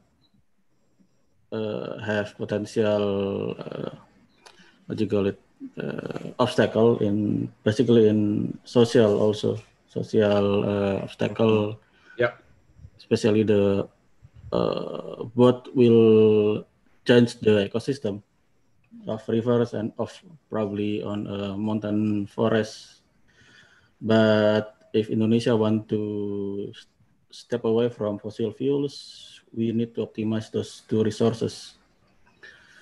Also interesting that Middle East wants to develop more of solar and wind. What comes to my mind is what about the sand problem in there? As we know that Middle East has many deserts, so probably sand is a problem for them, especially to problem for photovoltaic solar cells. Probably there is a new protective layers on the solar cells that prevent damage from sands or especially from sandstorms or something. Yeah, I'm happy to take this one. Before BCG, I worked in First Solar, which is a U.S.-based solar developer, and we had many large utility scale installations in the Mojave and in Arizona, where we also have similar sandstorms. It's generally not a problem. The biggest issue, the systems are pretty robust and they can handle sand and wind up to 150 miles per hour. So we also see in areas of hurricanes, the utility scale solar plants do fine. The biggest issue is if the sand collects on the panel, you lose some of the production. So all we had to do was just go out and clean them every once in a while. With any of these technologies, these are miles and miles. So you do have to be efficient in the way that you clean them and find ways to service them. And the major solar operators now actually have these little robots that are able to automatically go from panel to panel and clean the solar modules. Okay, thank you for the answers. Okay, thank you, Mr. Eko, for the question. Okay, we go to the next question from Mr. Emmanuel. For both Dr. Tom and Dr. Marco, what is your opinion on advanced or chemical recycling of plastics to hydrocarbons? Example, pyrolysis of plastics to fuel. When talking about renewable energy, I am aware that there are pyrolysis plants in the US and Europe, but I'm curious to learn what specific challenges exist when wanting to implement such technologies in Indonesia.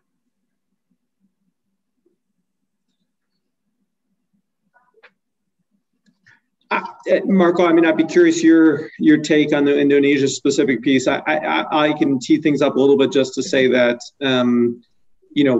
I also share the excitement around this technology. The two biggest barriers, one of the biggest barriers to the adoption of pyrolysis is just the cost and how to be, the areas where it works in the US and or Europe are where the end fuel is subsidized. And so because you typically see the end fuel from a cost perspective be 3 to 4 times more expensive than the non-renewable version. So, costs will get better over time, but I think we'll continue to see a subsidy.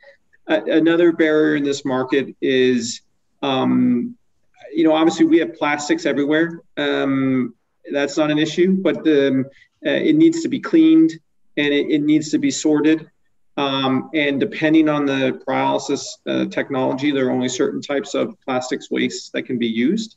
And so the cleaning, the sorting, the transportation of the plastics to where the facility is, in my experience, that ends up being a major barrier to adoption of plastics to fuel. Yeah, maybe just go ahead one thing here. So business case or economics of this kind of stories is quite important, and it's as Tom mentioned, it's quite expensive. So it requires government subsidies. And what is important in all this process is actually to have a credibility of the process itself. We have seen in some other geographies outside of Southeast Asia, basically a lot of government subsidies going into the processes which actually didn't result in the exactly lowering the waste, but basically disposal of the waste or even export of the waste in some of the third world countries, and just collecting the subsidies. So this is something what really needs to be addressed. Considering that Indonesia has a big problem with the plastic waste and a big problem with the ocean itself, similar to the Philippines, not as much as the Philippines, but similar to the Philippines. Definitely this is gonna be one of the key questions, not directly related to the decarbonization, but related definitely to the whole ESG story. So the environment and the social story for the Indonesia in the future. But as said, this is something what will require a detailed business case and a credible business case by the players which intend to participate here. Thank you. Okay, thank you. For Mr. Emmanuel, is there any follow-up question or feedback?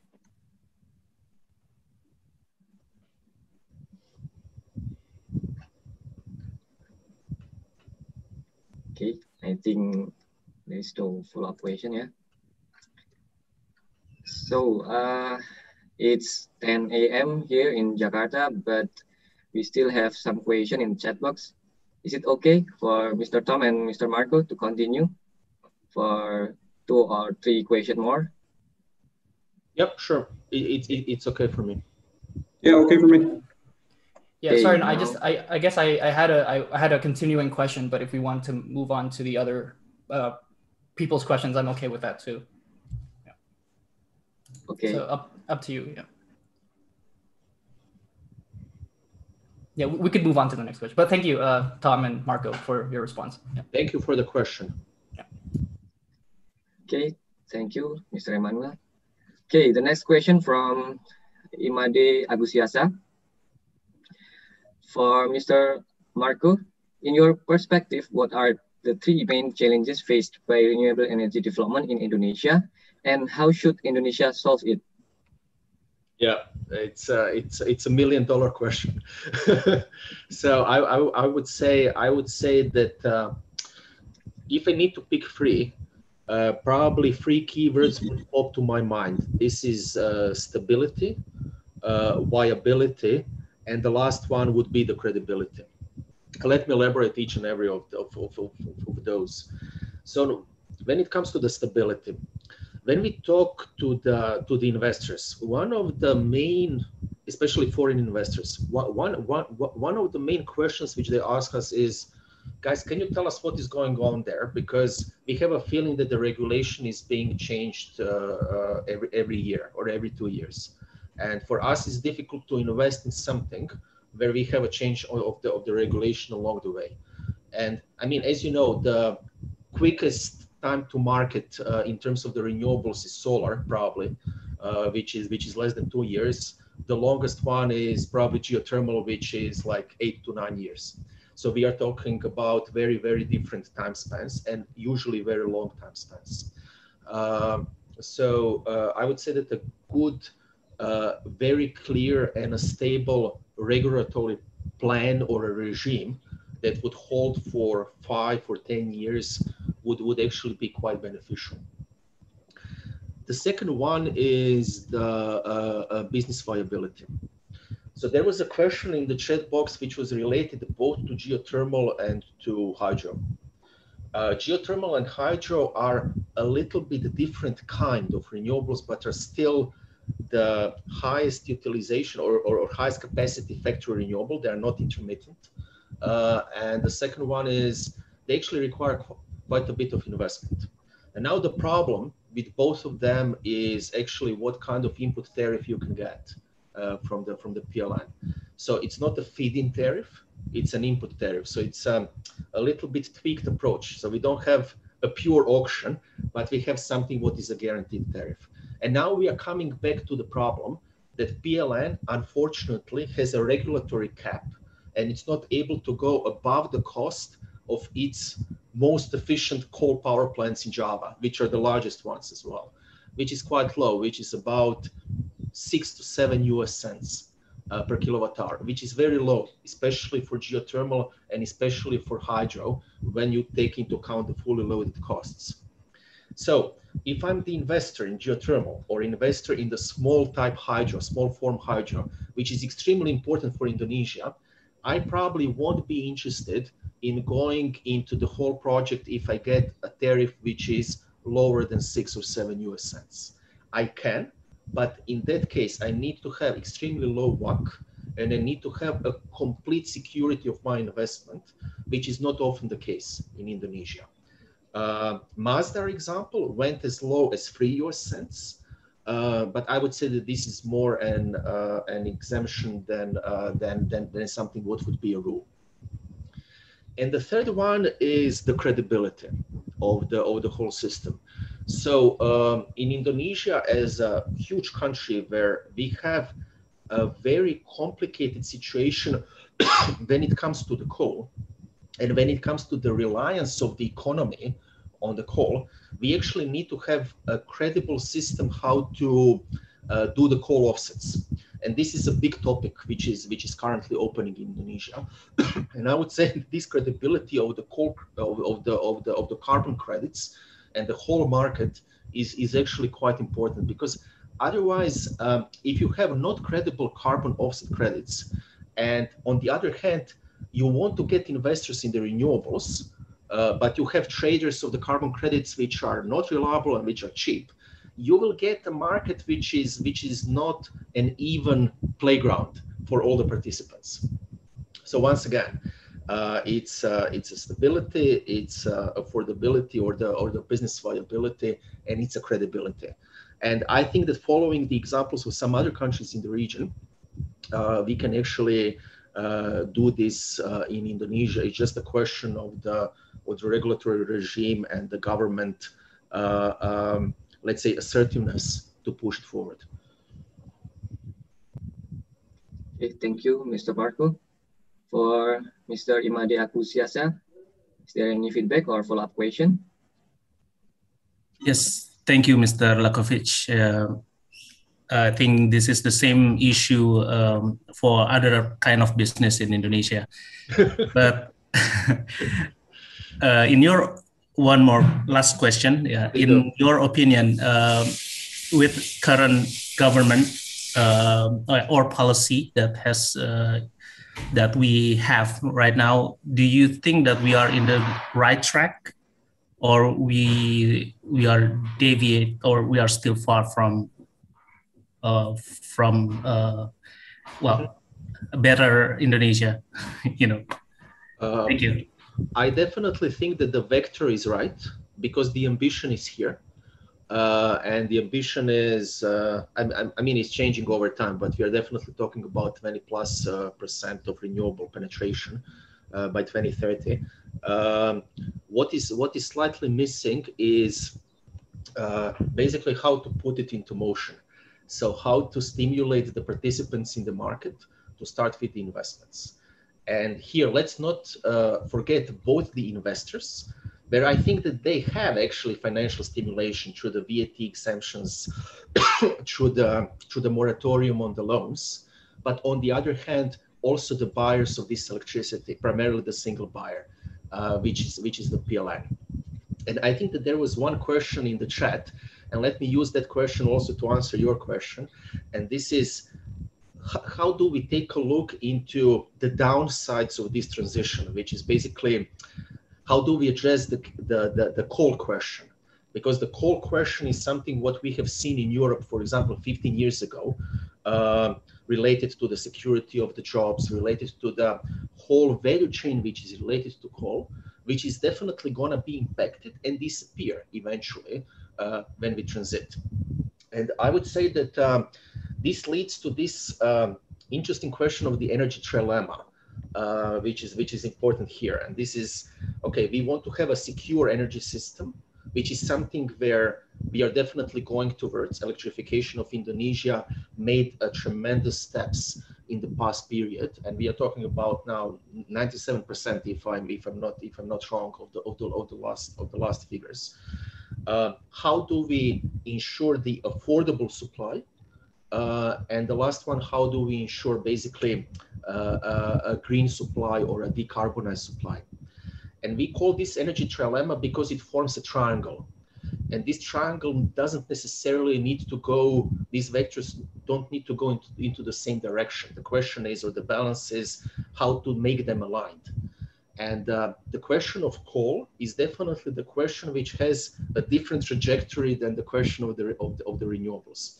And let me try to answer here by answering that it will be very difficult for any player in the market actually to get any kind of financial help or the support from the investors in the future if we are not talking about decarbonized investment. So we have a lot of contacts with the investors in Indonesia, from the institutional investors to basically corporate investors. So for example, banks are not keen in supporting the carbon footprint projects anymore, but are more than keen to support green projects like geothermal projects, like renewable projects. So the climate is very different. On the other hand, the valuation of the companies which are relying on a carbonized value chain is actually going to drop. So now with the carbon credit market, which seems to be something what is now a nascent idea, but it's going to go into this direction, this is going to hit hard the companies which have decarbonized value chain. So basically, what you will be having in this equation is that your WACC and your pressure from the state, so your cost of capital and the pressure from the stakeholders is going to increase. On the other hand, you are going to need to stimulate the coal phase out, which might be your revenue stream or the important job security element for the Indonesian government. And that's why this equilibrium is important in the future. Hope that this answers your question. It's a very broad topic, but definitely we have seen that it can be tackled. It's a journey which doesn't happen overnight. It's a journey where Germany went through the whole phase out first of the coal, and then after that phase of the nuclear as well. But this phase out has been the phase out over a decade or even more, and it's still continuing. Okay, thank you. The next question from Mr. Ilan Kalyani. How to make geothermal business is more competitive with other energy sectors? Is there a specific business model and government program to boost the geothermal usage? Yeah. Yeah, maybe I can do a first crack. So I mean, geothermal is definitely a topic which is gaining a lot of traction. We even had questions from the US investors about geothermal, not only in US, but also in Southeast Asia, as one of the main markets in Indonesia and the Philippines. So the problem with the advantage of the geothermal is very clear. It's a renewable technology which is 24/7 and which definitely is not intermittent like the other technologies. The downside of this technology is obviously that it's a complicated combination of upstream and power generation. This upstream part is actually what is not very favorable or what is not very appealing for the investors. And the main reason for that has been in the regulation.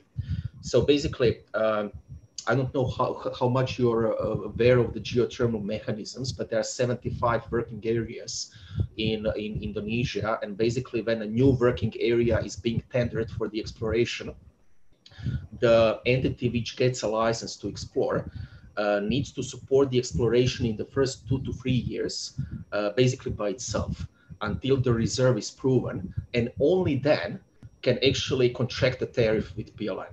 So basically, you are almost in the air as an investor for the first 2 to 3 years, not knowing exactly what is the size of the reservoir, and actually not knowing what is going to be your offtake price. Fortunately for the geothermal investors, this is now starting to be changed. Because the new presidential decree is actually expected to increase the role of the government in the exploration. They call it government drilling, in which basically the government itself will have this burden of the proof for the geothermal reserve, and then basically the tender itself for the investors will come only after the reserve has been proven, which is, I think, more even playground for the investors, and also easier for PLN to contract. So this is something what we await. Actually, it should be quite soon. People are saying that it's expected in the first half of 2021.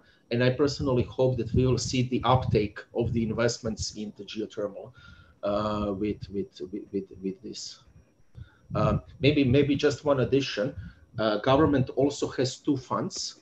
So basically the first fund is this government drilling fund, and the second fund is related to offsetting or de-risking the loans which the investors took in order to explore in the case that the exploration is not successful. So basically that the reservoir capacity is not proven, which also in a way de-risks the ongoing explorations and investments in Indonesia.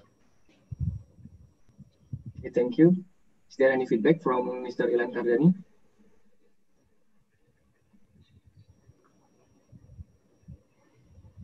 Okay, if not, we continue to the last question before we end this discussion. Question from Putu Eka. This is a hot topic for us in Indonesia. In regards to 1 million BOPD and 12 billion staff per day by 2030 campaign we have in Indonesia, and considering less and lesser fund or lender available for oil and gas, plus major shifting in investment strategy in some of major oil and gas, will this mean that the government of Indonesia most probably will need to invest the majority of funds for the above said campaign from state budget, unless there is significant change in the investment regulation in oil and gas? Thank you. Yeah, let me do the first crack. So this is something what we have observed in the other markets as well. So when we take a look at the transition plans of the oil and gas companies in Indonesia, you will see that these transition plans are more similar to the utility companies than to the oil and gas companies. So basically there is a huge interest in these adjacencies. So basically how to explore the renewables, how to explore the geothermal, and then on top of that, of course, how to decarbonize its own value chain. And this is motivated by the pressures from the stakeholders, basically to reduce the carbon footprint, but also the pressures from the investors, because it's very difficult to get the financing for the non-green projects. So we are currently part of green bond issuance for one of the companies in Indonesia, one of the SOEs, and basically in the discussions with the investors, this is almost the only avenue that the money can be approved for the big infra projects. So yes, that means that there will be a huge amount of money pouring into the green projects. And now we have learnings from the other markets that we have the opportunity to implement in Indonesia. And I would say that the two are important. So first of all is the speed, and the second of all is credibility again. So basically when it comes to the speed, you almost have frenziness about renewable projects, which is happening in the world. So basically oil and gas companies are having so much money to invest that the problem is becoming in the supply of the projects. And here you see the spike in the even in the licenses. So for example, the seabed licensing for the offshore skyrocketed 100 times in the past couple of years because there is actually not enough place, because you know that the renewables just have a big footprint. I would say that that's why the projection of or the roadmap in Indonesia needs to be very clear. In geothermal, it exists through the working areas. In renewables, it would be good to have transparency and the clarity. What is this roadmap in the photovoltaics, and in the wind, basically in the next 10 years, so that we can avoid these spikes in the cost, and basically some of the players taking advantage of that. So this is the first pitfall which we need to avoid. And the second pitfall is basically the credibility. So one of the main things that the investors are warning us is how to avoid wrapping an old project into the green wrapper and basically asking the money for that, because this is definitely not the way how we should proceed. If you're talking about decarbonization and the energy transition, we need to have true green projects. Some people call it greenwashing, some people call it credibility, but this is something what we need to actually teach or instill in the corporates in Indonesia to avoid this kind of pitfall which happened in some other of the geographies or the countries. Thank you. Any feedback from Mr. Putreka?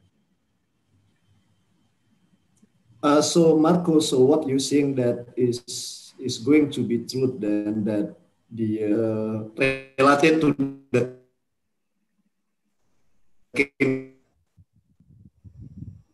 campaigns, back to my first question, basically the campaigns that we have in Italy, we are slightly below 700 barrel oil per day, so it's long way to go basically. So you will, if I might summarize your answer, it's more difficult for the government of Indonesia to get investor to pouring their money to achieve this objective of the campaigns, I would say then. It's definitely gonna be more difficult, but there are investments which will need to happen, because as you might know, decarbonization is not the only critical element of getting the money. You have the social and the governance element. And this social element is often tied to the security or to the prevention of the disasters, which is important. And unfortunately, we have seen this situation in Pertamina a week ago, which happened in one of the refineries, which is actually related to the integrity of the assets. So this is still the area where we see the potential for the investments, but definitely not in the expansion of the capacities, which would be business as usual like before. Maybe the expansion of the capacity in terms of the biodiesel, yes, which is also one of the topics for Pertamina, and we are part of that story as well. But again, this is now the story which relies on the business case more than on, okay, let's find any project to invest in. So I need to say that green projects are important, but the underlying business case is important as well. Capital can be cheaper, but this doesn't make all the green projects economically viable immediately. Okay, thank you. Thank you for a very interesting question. Okay, thank you for the question. So unfortunately, we already at the end of the webinar.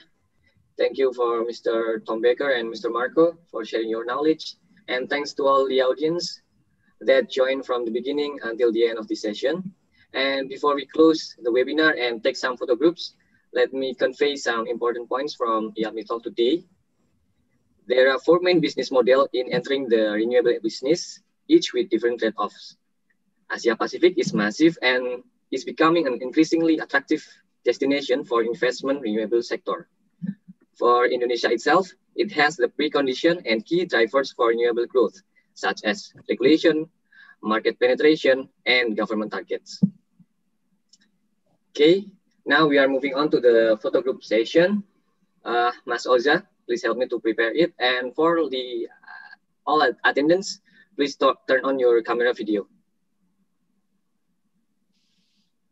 Okay, ladies and gentlemen, please turn on the camera, please, before we take up a photo group. We wait for 2 minutes. Yes, yes. Sorry, I think Pak Andre Omer raised. Yeah. Okay, Mr. Andre Omer.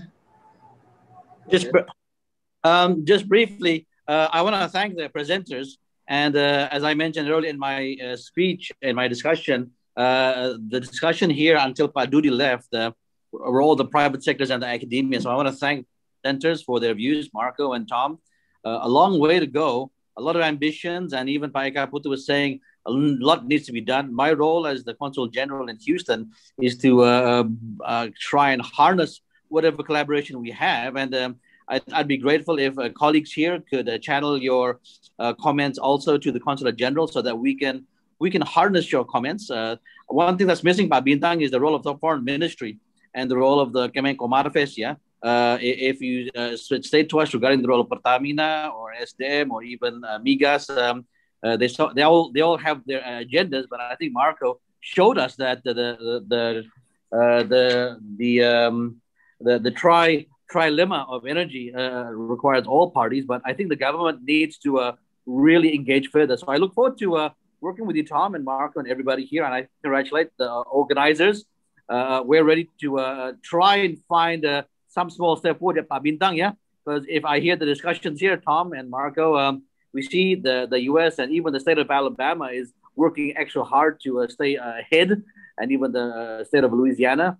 So if Indonesia is not going to have this discussion, Marco, next year, Bintang, I think we might be in a bit of trouble.